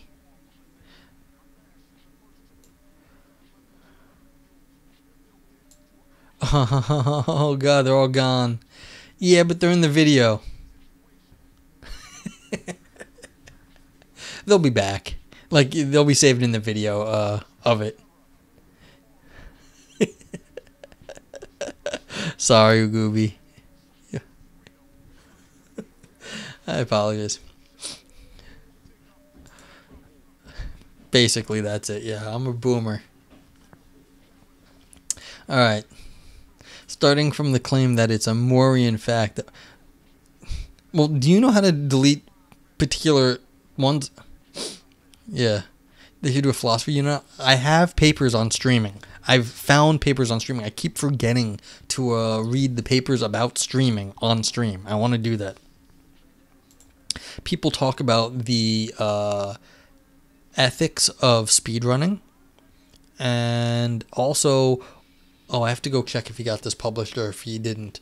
But he, another one was on the different types of the aesthetic values. Mauryan fact amount. Starting from the claim that it's a Mauryan fact, morally obligatory, yes. Starting from the fact that it's a Mauryan fact that we are often able to do otherwise, Lewis provides a simple proof of compatibilism. Why would it be Mauryan fact that we are often able to do otherwise? How would you even, like, yes, we are all, why is that a Mauryan fact? He then presents his own account of abilities. S is able to do A if and only if there are no obstacles to their Aing, where an obstacle is a robust preventer, something that would or does cause S to not A, and which wouldn't go away if things were just a little different. What? Is he just saying that free will is a Mauryan fact? Isn't that just question begging? That's kind of what it looks like, because you're declaring the one thing you need to be a Mauryan fact. And if you're declaring the one thing you'd be a Mauryan fact, that's just basically saying the one thing you need is a fact, and you're not going to justify it because that's what calling it Mauryan fact is. And so, well, let's see what the sample proof of compatibilism. So it's not really an outline, it's a sample proof, and that's why it got itself published. It's a Mauryan fact that we often have a choice what to do. So I can drink this, or I can drink this. Yeah, formatting is nice. It's a Mauryan fact that we often have a choice what to do. We're able to do what we do, also what we don't do. But whether determinism holds is an unsettled question. It depends on whether a collapse hypothesis is true physics. Collapse hypotheses have theoretical advantages and drawbacks. Probably the best of them is GRW. So having free choice is epistemically compatible with determinism and with indeterminism. So it's compatible simpliciter. Are there impossible epistemic possibilities? Alleged precedents are relevant to this case. Mathematical or logical ignorance, the geography of the pluriverse, necessity a posteriori. So we need a compatibilist analysis of ability. 2. The conditional analysis is unsatisfactory. All right, actually, let's go back and did I actually say anything here? So if we have a choice of what to do, and then it's undetermined whether determinant holds is an unsettled question. We don't know that. The fact that since we don't know this and it's a fact we have a choice, then free choice, not free will, but free choice is epistemically compatible with determinism, especially because determinism is a big old question mark. And so if it's compatible with determinism, it's also compatible with indeterminism, because why wouldn't it be? So it's just compatible simpliciter. So just in itself, it's metaphysically possible to hold. And so therefore, because it's metaphysically possible, we need an analysis of it? I don't really think that follows, but I mean, you could want one. I don't know about you needing one. And that, again, is based off, you've defined yourself. What if free choice was compatible with determinism and not indeterminism? That would be interesting, but I don't know if anyone actually cares about that position.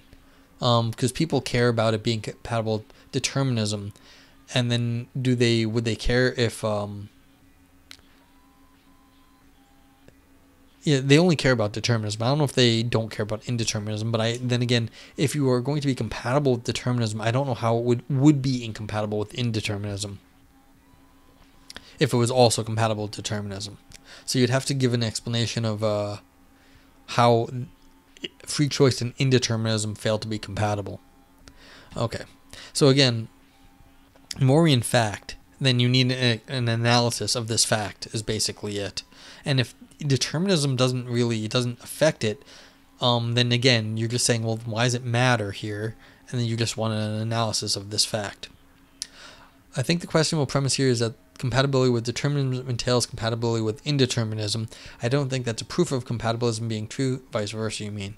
No, you're right about that.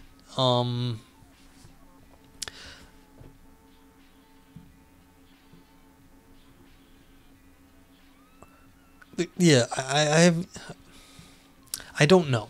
The thing is, it's like, why, if it's compatible with indeterminism, should it be compatible with determinism or not? And he's saying here, at least in this bit, it's not even settled, and so it doesn't even matter in some sense. It's like they kind of like they're distinct questions. So it's like the fact that they remain as distinct questions means you want to know what the ability to choose otherwise is with respect to either of them, because they seem to be distinct. Now, does one or the other, how do they interact? Yeah, then you're going to have to get into the nitty gritty of compatibilism and determinism or indeterminism. Well, this is an outline. He did say it was an outline, not a proof. Simple proof of compatibilism. Yeah, maybe that's using the word proof here is a little bit overblown. But what are we proving then either? We didn't prove. It didn't specify what he was proving. All right, so let's get back to the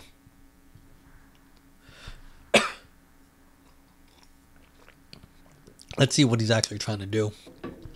The conditional analysis is unsatisfactory. I would have if I had chosen to. Alternatively, if I had tried, if I had wanted to. Same difficulties will arise. Not Pache Austin. Could have if I had chosen. What's conditional on choice is not one's ability, but whether that ability is worth mentioning. See biscuits on the sideboard if you want some. You're asking, I like the idea that this is how Lewis writes poetry, and that David Lewis Foundation was confused about whether this was for philosophy or a poem.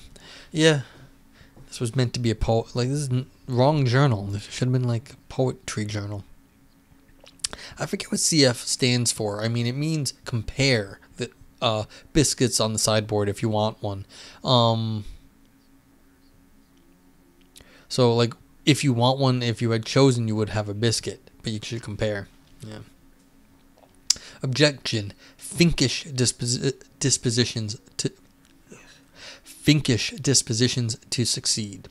If you tried, you'd lose your previous ability. For example, to overcoming stammer, don't try too hard. Best chance of success is to say something spontaneously. CJ is rating. CJ. How are you, CJ? What were you doing? Minecraft raid incoming. How was your stream, CJ? I saw you were on the Minecraft grind earlier. Oh, you got a new computer! Congratulations! That's awesome. I need to get myself a new computer too. Thanks for the raid. I mean, I'm reading this outline of a proof of outline of Nihil Obstat, an analysis of ability. It's a simple proof of compatibilism, and it's just this apparently what happened was this very famous philosopher sort of outlined a proof and never did anything with it, and they're publishing it now for whatever. And so we're just reading it just for a little bit of fun. I was gonna end my stream earlier, but then like we had some people here talking, so I was like, let's just go do a little bit whether free will is compatible with determinism. Basically, if the universe is like Minecraft and it's like in a computer and everything's determined, then how do you have free will? Well, are you outside the computer controlling it, or what? So this is basically what this is on. Are we in the Matrix or not? Are we controlled or not? And can we bust out like Neo? So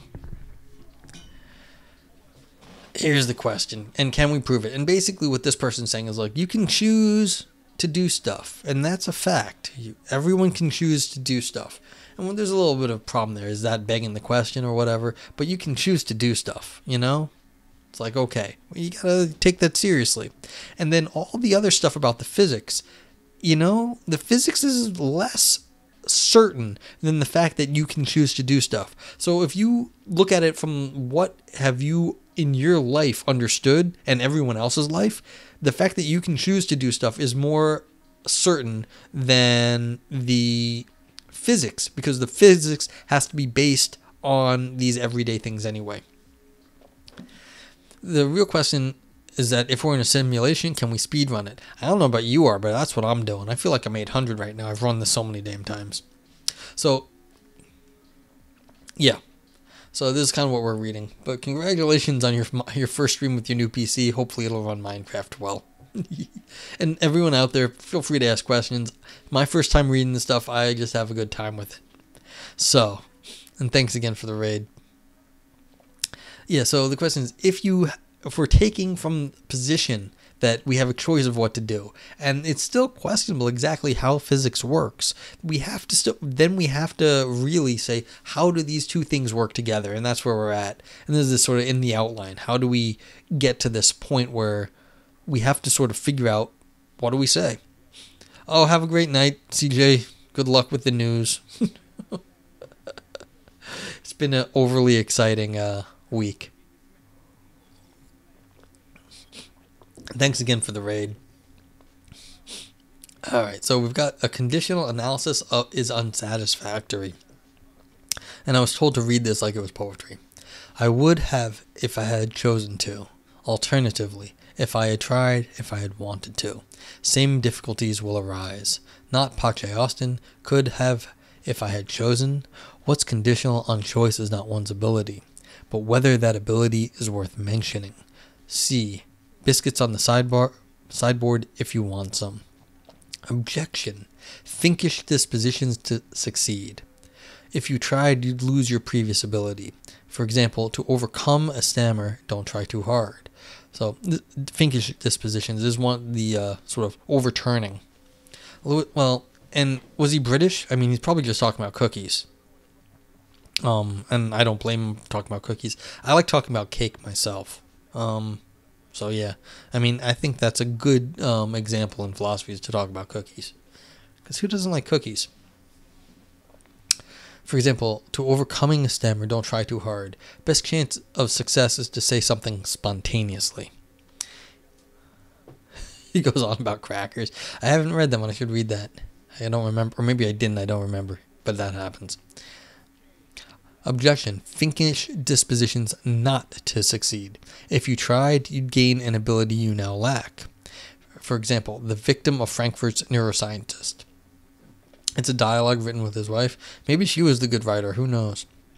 Objection. Success sometimes takes luck as well as ability. I mean, how is that an objection? I guess. It's because you're not actually in control of what you're doing then. Lloyd can kick goals if anyone can, 109 last season. But even if he doesn't always succeed, 60 behinds, his ability does not desert him when he's unlucky. Well, as the old saying goes, you have to be good to get lucky. If you're just crappy, you're never going to score anyway. So you have to be good, and you put yourself in the position, and then luck can help. That's a possible hypothesis, but unlikely. Somebody might have the ability even if chance of success is low. If others' chance was much lower still. Even if I have some minute chance of kicking a goal, but I'm not able to do it. Objection. Some obstacles to success are obstacles to choosing to. For example, posthypnotic suggestion, compulsion, maybe also decisive coercion. Okay, so what's going on in this section? It says, if. the whole point here is this if. A conditional analysis, this is the if right here that's conditional. What work is it doing if you had chosen to? So the idea is that like there's a condition here and then you're deciding to choose. And these are all objections saying, look, that's not what it is to be in free will, to give yourself a conditional right there, the if, because that's not what we mean by free will, that it's a conditional. What it is that you could decide to do something stupid, and that's not free will, like why is it worth mentioning? Or you could do something that would interfere with your own ability to make decisions, and these are the finkish dispositions. And so you could choose to do something that would either give you a new ability or take away your ability. And in doing, like being able to choose that sort of thing means that that's not what we mean by free will, or the ability to choose. That's not what we mean by that.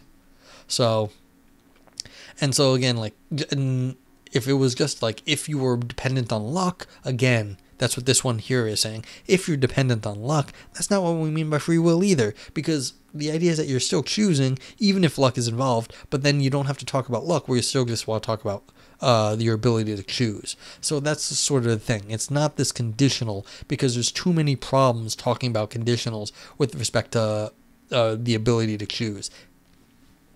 So this is a compatibilist analysis of free will. He's rejecting. Yeah, analyzing free will as purely modal is just saying, in actual words, that's deterministic. There are modal statements about possibility. Yeah, I think that's right. But again, it's kind of like we still haven't gotten away from his premise. There's a compatibilism analysis, and like this one here is what he doesn't like this. So it's like, yeah. Okay, so after this sort of compatibilism he doesn't like, these sort of analysis he doesn't like, we're going to get ourselves a fresh start. Ability if and only if no obstacles. So we're going to get ourselves... You want to know why he didn't publish this? Because it ain't going to get no better. But that doesn't make it any... I mean, we're reading it because it's fun, not because we're going to get... And it's kind of interesting, not because he's going to actually have a great conclusion on this one. If he had a great conclusion on it, it would have already been published. You don't always publish the things you think you're going to publish. Granted, if you're David Lewis, you have some crappy throwaway thing, you can still get it published. Fresh start. Ability if and only if no obstacles. For the case of basic actions, the case of generated actions is derivative. What's this? Question marking? I don't know what that is. If your ability to question mark if and only if for some basic action, it probably means phi. So your ability to phi. That's how they do this now. So he probably just did this as a shorthand. But this looks like doing it would be phi-ing. So like it's a placeholder for a function for something you could do. If your ability to question mark to phi, if and only if for some basic action. So your ability to walk for something, your ability to things. Yeah. So that's what I think that would have been here. In sort of question marking. So actioning. Doing it would be phi-ing. For example, doing it would be causing so and so. Like, so if you're gonna go, you're able to do that for some basic action. So doing would be walking. So doing would be causing so and so. So you're causing yourself to walk. For example, doing would be breaking your promise. Okay. So there's something else. You're like, well, I promised I wouldn't go for a walk, and then I did. And there's no obstacle to doing it. So no one's stopping me from going for a walk. Must you know which basic action that is? Ambivalence. Sometimes we think yes. Inability to open a combination lock. All right, so you said you'd go somewhere, but you can't. But you have to know about this lock. Sometimes we think no. The secrets could be even safer. If not only did you know the combination, but also you were unable to open the lock, say because it's on a timer. Okay, so it's you're supposed to rob a bank, but the lock only can be opened at certain times. And so it's not just that you know the way to get in, but you are constrained in other ways. So you have to be able to do the thing you need to do in terms of no other constraints. But that's not a I don't think anyone, I don't know of anyone who said otherwise. I mean, if you have free will to do something, you can choose. The idea is that you have the choice. It really is a choice. It's not that there's something going to block your choice. The point is that you actually can do it. The secrets could be safer. In Lewis in 2000, he sounds more like a QAnon. Yeah. This is, well, there were definitely conspiracies 21 years ago, too. So, there were crazy conspiracies back then. There were farther in the past. And there are now, and there will be in the future. So, there's nothing unusual about that, really. So, but okay, so now we don't even know what an obstacle is. So it's not just not knowing the combination to a lock of something you have to open up, but what is an obstacle? Your favorite conspiracy is modal realism. Well, you could say that your favorite conspiracy is basically any philosophy. You got a whole bunch of people who believe it for probably no good reason. It just makes them feel good. What's an obstacle? An obstacle is a preventer, because everyone knows what a preventer is. Awesome, let's make up some words. Yeah, roast. A preventer would cause you not to do something. Incompatible nomologically or simpliciter with you doing it. So it's like law-like. The laws of nature in a causal way are incompatible with you doing it. Not necessary. What type of chancy preventer? Not sufficient. That covers a reliable trace of the action or a reliable trace of a genuine preventer. Also covers the future tensed fact that you won't do it. So this is the chancy preventer is like you are only able to do it on certain coin flips, or if you had you had to win a hand of poker or something, and you could just get a really bad hand every time. So you don't need to go like chancy. You don't need to go something covers a reliable trace. I don't know exactly what he means by reliable trace here, but like something else could be doing it, like something a derivative of the action could be preventing you, but who knows. Also covers the future tensed fact that you won't do it. So if like you had a statement from the future that you don't do it, would that prevent you now from doing it? Like, so a future Noger does not read the next sentence, and we somehow knew that was true. Does that actually stop me from reading it right now? That's unnecessary. It just is something that would cause you not to do something. The way in which that happens is not so important right now. It's not a question of how. It's a question of what. And so that's kind of what's going on here. And Lewis is just sort of outlining what it actually means to be a what, not a how. Okay. Many preventers are obstacles. Shackles are. Paralysis is. Being dead is.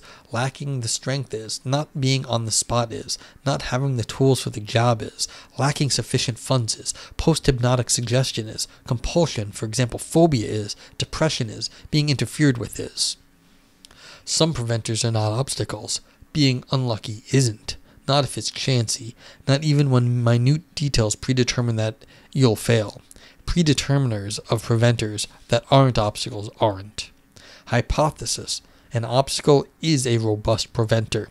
One that wouldn't go away if things were just a little different. Okay. So basically, going on the what. It's not something that's just unlucky, because we ruled that out above. Chancy or some sort of like itsy little thing. Those don't count. We're talking about big things that would outright block you deciding to do one thing or another. And we're discounting these sort of, you're cutting off these sort of things that you already have taken into account in some sense. These are things that are taken into account, just bad luck is taken into account. All these other things are things that could causally affect you. This stuff is sort of non-causally, just sort of the way you understand this is part of the world, and you're already sort of understanding that in the background. But these are sort of background issues. These in some sense have to matter. Okay. Alright, so then if you remove those obstacles, Something is an obstacle so long as it persists. Philosophers and their persistence. Ivan Sean want to become famous by followers, primes, viewers on that big follows. Now this guy does need to be timed out. You know what the funny part about this? Every time I read it, I always read big flowers.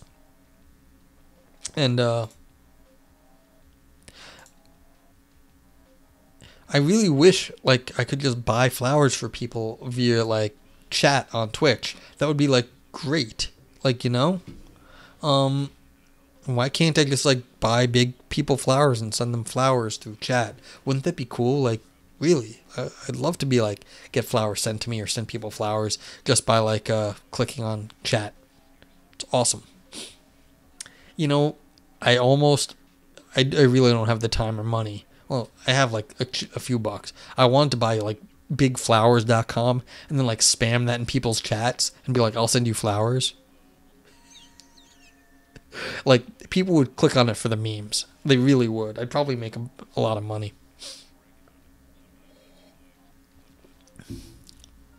Yeah, send CJ flowers for rating me. Oh, definitely. Look, basically everything I do gets more views than philosophy. And I've got like a bunch of people here now, and I thank you all for being here. Like, thanks. It's cool. Like, ask me questions. It's cool. Whatever. But appreciate it. But yeah, philosophy is not the there's me and this guy Aristotle, and as far as I know, we're the only two people streaming philosophy on Twitch. But yeah, you should go. What if they're all spam bots? Welcome spam bots. Learn something. They came with a raid mostly, so whatever. It's cool. You know, computers, machines need love too, Ugubi. Alright, removable obstacles. Something is an obstacle so long as it persists. No, there are philosophy streamers, kind of. There's debate shows, but there's, I mean, the only other guy I know who, like, will sit and read philosophy, and he doesn't do it too much. You might get into philosophy streaming on YouTube. That's cool. There's a bunch of good people on YouTube. But there's a...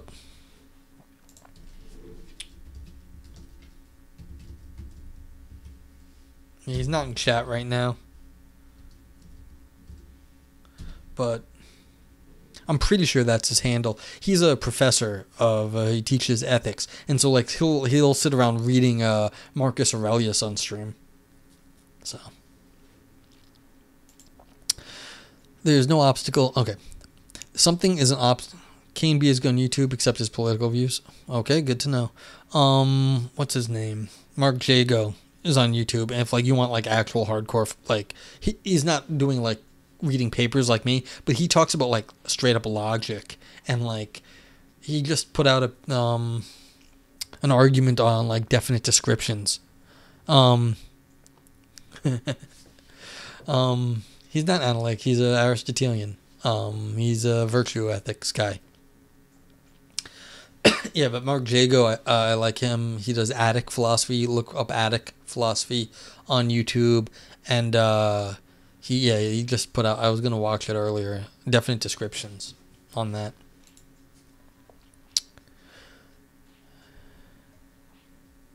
He is a bit better than Jago, but Jago is cool. Probably saying he got more views. I'm surprised Jago didn't get more views too. I've seen I haven't looked at Kane B in a very, very, very long time, and so I don't remember the stuff he's putting out, or whoever Kane is they put out. I just know I see Jago puts out good stuff, and I'm like, why does it not have more views?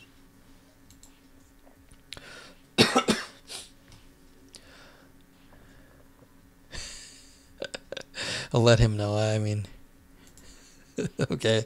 Yeah, he's got a jingle. Okay. Something is an obstacle so long as it persists, but I'm able to remove it. Then it stops becoming an obstacle if it... So, things that are obstacles to choice can be removed and then you regain your choice. Okay. There's no obstacle to some action that would cause it to vanish. Must I know what action that is? Ambivalent as usual. I'm not able to do the thing right away. but I'm able to remove the obstacle and then do it. Lacking a skill I'm able to acquire is a removable obstacle. How do you know you're able to acquire it then? I don't know. So we're ambivalent about whether lack of skill is an obstacle. Excuse me. For example, can I shed my accent? Yes, but only after long practice. Likewise, lack of strength. For example, can I lift a certain weight? Yes, but only after a course of exercise. Likewise, insufficient funds. For example, can I buy this? Yes, but only after saving up for it. So, an obstacle is something is an obstacle so long as it persists. So the whole point here, I guess, is that there's a so long here. This like so long as it persists. So this is the if it persists. This is really a conditional. So objects, those the obstacles that prevent choice, those do have a conditional analysis. You're not following where we're at right now. You know what the problem is with this? This is really an outline. This was not meant for public consumption. All he's doing here is he's trying to get clear on what is going on if you want to have a compatibilist version of a choice. So he's saying, look, you have your choice, as we were talking about earlier, and then you say, look, these things are not problems for choice. He said, well, what is a problem for choice? It's an obstacle. And then he's talking about, well, you can, if you have a choice, the obstacles can't be, they have to be removable. If you have free will, there can't be a choice that makes it completely impossible. So he's talking about what is it to be metaphysically removable, because you have to be able to have the choice metaphysically for it to be free will, a free choice, and therefore what is it to be metaphysically removable for something that sort of blocked that choice, but only temporarily. And that's what this whole thing here is, I was just saying. So, yeah, this is just sort of an outline of the ideas, and that's why it got published as an outline, because they know it's not a proof. Whoever was getting this published, they didn't want to call it a proof, because this is really an outline of how certain ideas have to be, the sort of like the concept of what has to be, the terrain that has to be mapped. That's what this is. What is the metaphysics of removing a something that was blocking your free choice? Because it has to only be a potential obstacle, not a permanent obstacle. A permanent obstacle means you didn't have the choice. A potential obstacle means it's removable. So this is a potentiality argument. And that's what you can see that right here. Can you do this? These are all modal possibilities here. So that's what's going. Yeah, that's exactly why I got published, because it is interesting to see how he was mapping this out. Okay. Is preferring not to an... Problem is, I don't know what he means half the time. I have to figure this out after the fact. Is preferring not to an obstacle. What? All right. Sometimes no. I'm able to order lager, though I prefer bitter. Not if psychophysical causation is chancy, and not if it's deterministic. Being predetermined to prefer not to also isn't. Okay. So this is asking, is your choice, you say you have a free choice, but then you also have a preference. And so then do you really have a choice if you have a long-standing preference? Well, this is one of those, when you get to see how the sausage is made, people don't, just because they write in an analytic way, that doesn't mean that's actually how philosophy works. And I feel this. Yeah, we're even getting German.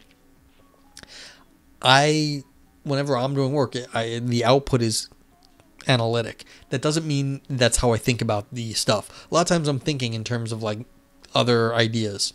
So the fact that this isn't as analytically formatted at the moment, I mean, that's fair. Evan Gao, how are you? Were you cooking today in a maid's outfit? Because I was watching that for like a few seconds, and then like I had other stuff to do, but I think you were cooking in a maid's outfit. Yes, you were. I hope your food was tasty. Okay, so this is now, we were talking about obstacles that are removable. Now the question is your preference in your head that you prefer something? Oh, I'm happy your food was good. Hope you're doing well. I have channel reward points now. You can actually get channel. If you guys get channel points, you can make me do stuff now. Apparently, I have not actually had anyone redeem any channel points. Now that I say that, is probably going to happen. But yeah, hundreds do philosophy in a maid outfit.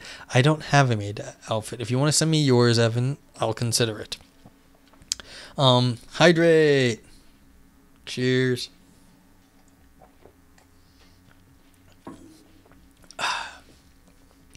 Okay, so is preferring kind of an obstacle? Because if you have a preference for a certain kind of beer, then did you really have a choice to choose a different beer? Posture check. Jeez. Oh, posture's okay, actually. And we also got to hydrate. Thank you, Evan. And thank you, Ugubi. Yeah, I'm actually not sitting that bad. So this is question. If you have internal structures in your body, like in your mind, are those obstacles, or are they something else? So it's like, well, you have free choice to drink this or that, but then if you always prefer one thing, do you ever really have the choice? So this is the question. So being predetermined to prefer, not to also isn't. So if you prefer one thing, these are not. So sometimes no. Is it not an obstacle? You're able to order one thing even though you like the other. So you can go against your preference. And sometimes yes. I'm not going to attempt German. But anyway. I can't. I've promised not to. I can't. He's holding a gun on me. I can't. I'd go to jail. I can't. I'd lose my job. I can't. It would bankrupt me. So sometimes, yeah, you can't, like, the cost of the preference of going against your preference is too high, and so in that case, it would turn into an obstacle that was non-removable. But sometimes no, despite the same considerations. All right, so something. If God Himself commands me to, so like, if God commanded you to take the life of your son, then would you do that, as was in the old biblical story? So in something that you normally couldn't do, but if God Himself commands you to, then maybe you can. I can break my promise to obey if I'm ordered to shoot hostages. Yeah, so if you promise you do something, but if it's completely morally heinous, you might decide not to. I can face death rather than shoot hostages, or jail, or unemployment, or bankruptcy. So these are preferences you have, but you can still override your very strong preferences given certain situations. Yeah, the Wittgenstein I think would be better. I don't know too much about Lewis's life, but I mean, Wittgenstein, you'd have like war. I mean, Wittgenstein got a medal for bravery. He went out and did the advanced scouting, so he was like going and looking. He was like the person that would go up and look to see where they would go, and so he was the person that was most likely to get shot. He got an award for bravery. Yeah, I think he was just suicidal. Like half his family was suicidal. I don't actually know if he was brave or just wanted to get shot. I know that's kind of horrible to say, but like half his family killed themselves, and so he may have just been doing suicide via war. But yeah.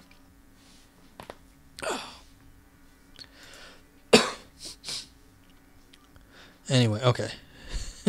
Yeah, but see, I think it would make much better TV. I don't know anything about Lewis's life, but like Wittgenstein, I mean, he was rich. They could show all the famous people that came to his house. When Wittgenstein was in the,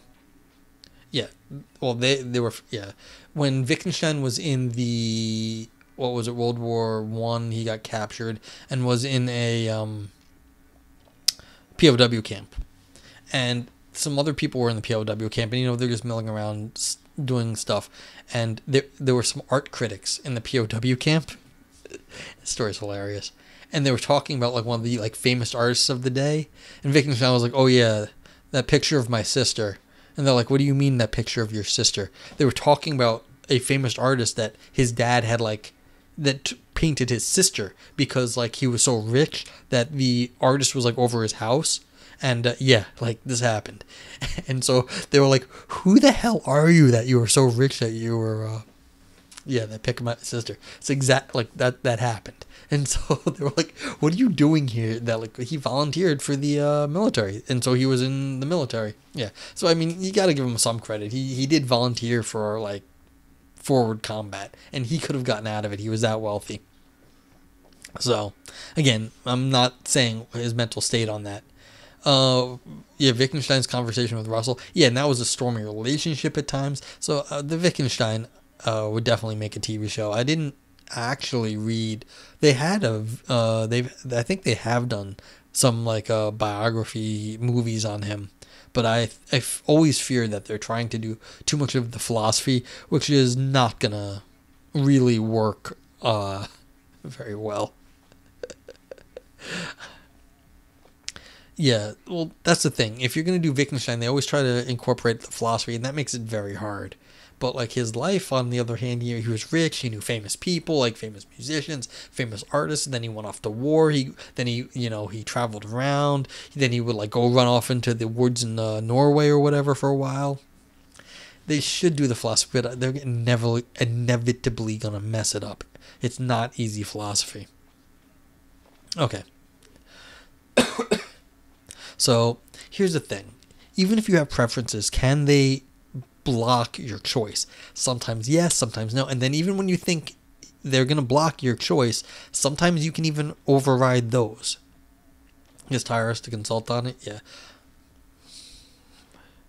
No one asked me nothing. So, preferring not to is at any rate a preventer. So yeah, so sometimes your preferences can block your choice. Whether it's an obstacle depends on the balance of pros and cons. Whether it's overwhelmingly con, preferring not to is an obstacle. When it's delicate, not. How delicate is delicate? That's indeterminate. So when do you actually get to choose what you want and when you don't want? So when do you choose one beer versus another one? No, that's fine. Ask questions. This is what the robustness hypothesis predicts. An overwhelming balance is a robust preventer. A delicate balance isn't. But what's robust then? I don't know what that is.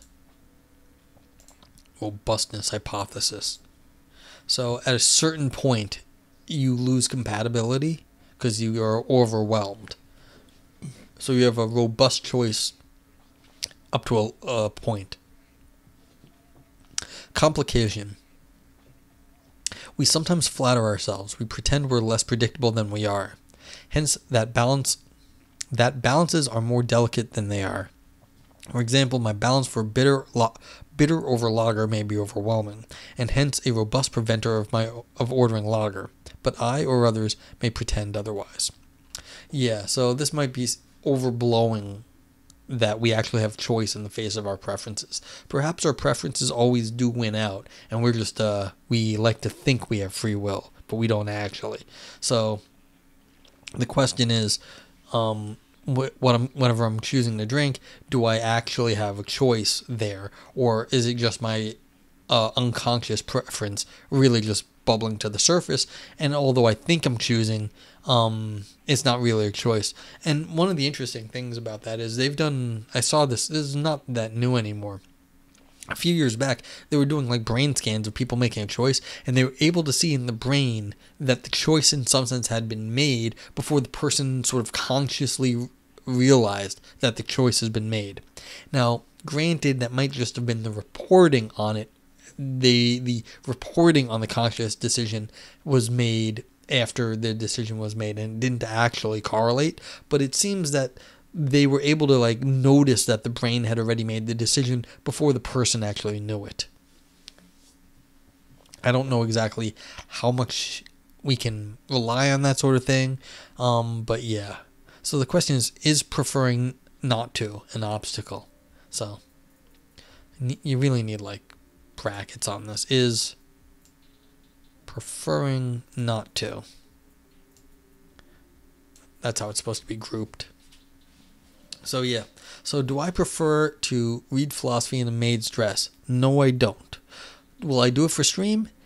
Depends what stream gives me. Like if it was worth it, maybe. People buy a lot of weird stuff. So, okay. So, what's interesting about this paper, this little itsy outline, is that it is an outline. And so, what is this? He then presents his own account of abilities. So that is really what's interesting here. I don't know if we have any sort of proof of compatibilism other than he thinks that choice is a Morian fact. And that by definition is just saying this is how the world is. But the account of abilities here is kind of the interesting part of the paper. This first part is like fine, is kind of a warm up to what's coming afterwards. And so where an obstacle is, yeah, see, even the whoever put this abstract is also understood this robust preventer theory is where it would have eventually had to go. Yeah, so it wouldn't go away if things were just a little different. So what exactly counts as a block on free will, on the ability to choose? A robust preventer would do that, but not everything is a robust preventer. So, but we don't know what that is. So what happened here is set it up with this sort of proof of compatibilism. Not much of a proof, not much of a compatibilism, but it sets up the question about what our abilities are. And then we've got this whole bunch of stuff on what are abilities, and that's also a good question. So it's not just a conditional saying if something happens, and that's the sort of thing that we can do, is that we have the ability to conditionalize. We also have the ability to conditionalize, but that's not really what we mean by choice, because we can conditionalize all sorts of ways. That isn't what we really mean by choice. And then, okay, talk about that. Then if you have complete freedom, the ability to do stuff if there are nothing in the way, and then what counts as something in the way of choice, and then what if the whole point of being able to do something means that the things that can get in your way can be removed. What is the metaphysics of being removed? And then what if the problem is in your head, and how are you actually able to understand your preferences? Can you remove your own preferences? Can you, when you decide to do something, is it your preferences just deciding, not your free will? And can you remove a preference? Can you change your preferences? And here's the thing, it's like Lewis is saying, look, there are some really, you normally say no, but even then, maybe you can. Like, given certain circumstances, you might be willing to die. Then in certain circumstances, and change your preferences. Like, you may have said you were going to do something, but instead you decide, look, I'm not shooting the hostages. I'd rather get myself killed than kill all of those people. Okay, but that may say you prefer not to betray your friend, but you know what? If betraying your friend is what required to save a bunch of people's lives, maybe you'll do that. Cool. So the question is, what does it take? How could we even do this analysis of abilities when we have these things that we think of as preferences, which we don't necessarily have control over? And do we have control over them, and can we change our preferences? Like, we remove an obstacle to choice.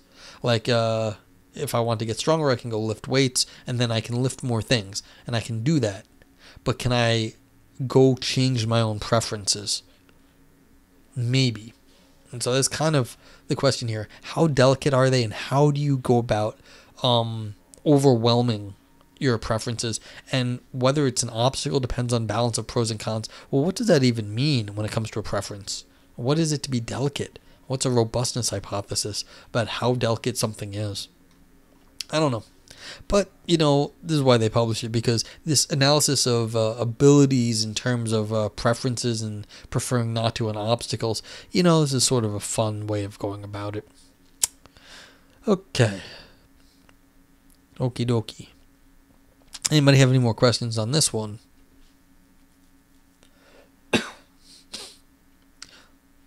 Lewis at literally anything, pros and cons. Yeah, that's probably the analyticity coming out. Let's go list all the properties and do some analysis.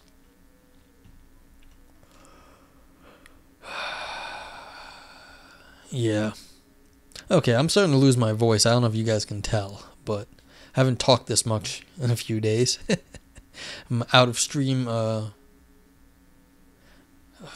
fitness and my need to work up my shape for being in stream again. I have not done that, and so I will work up to it. I know all of you guys are here for the Minesweeper. I apologize, not any Minesweeper right now, but thank you for stopping by, and have a great night, everybody. You know, maybe we could go see if anyone else is still awake. I suspect, though, if CJ rated me, there wasn't anyone else playing our typical games. So let's see real quick what we got.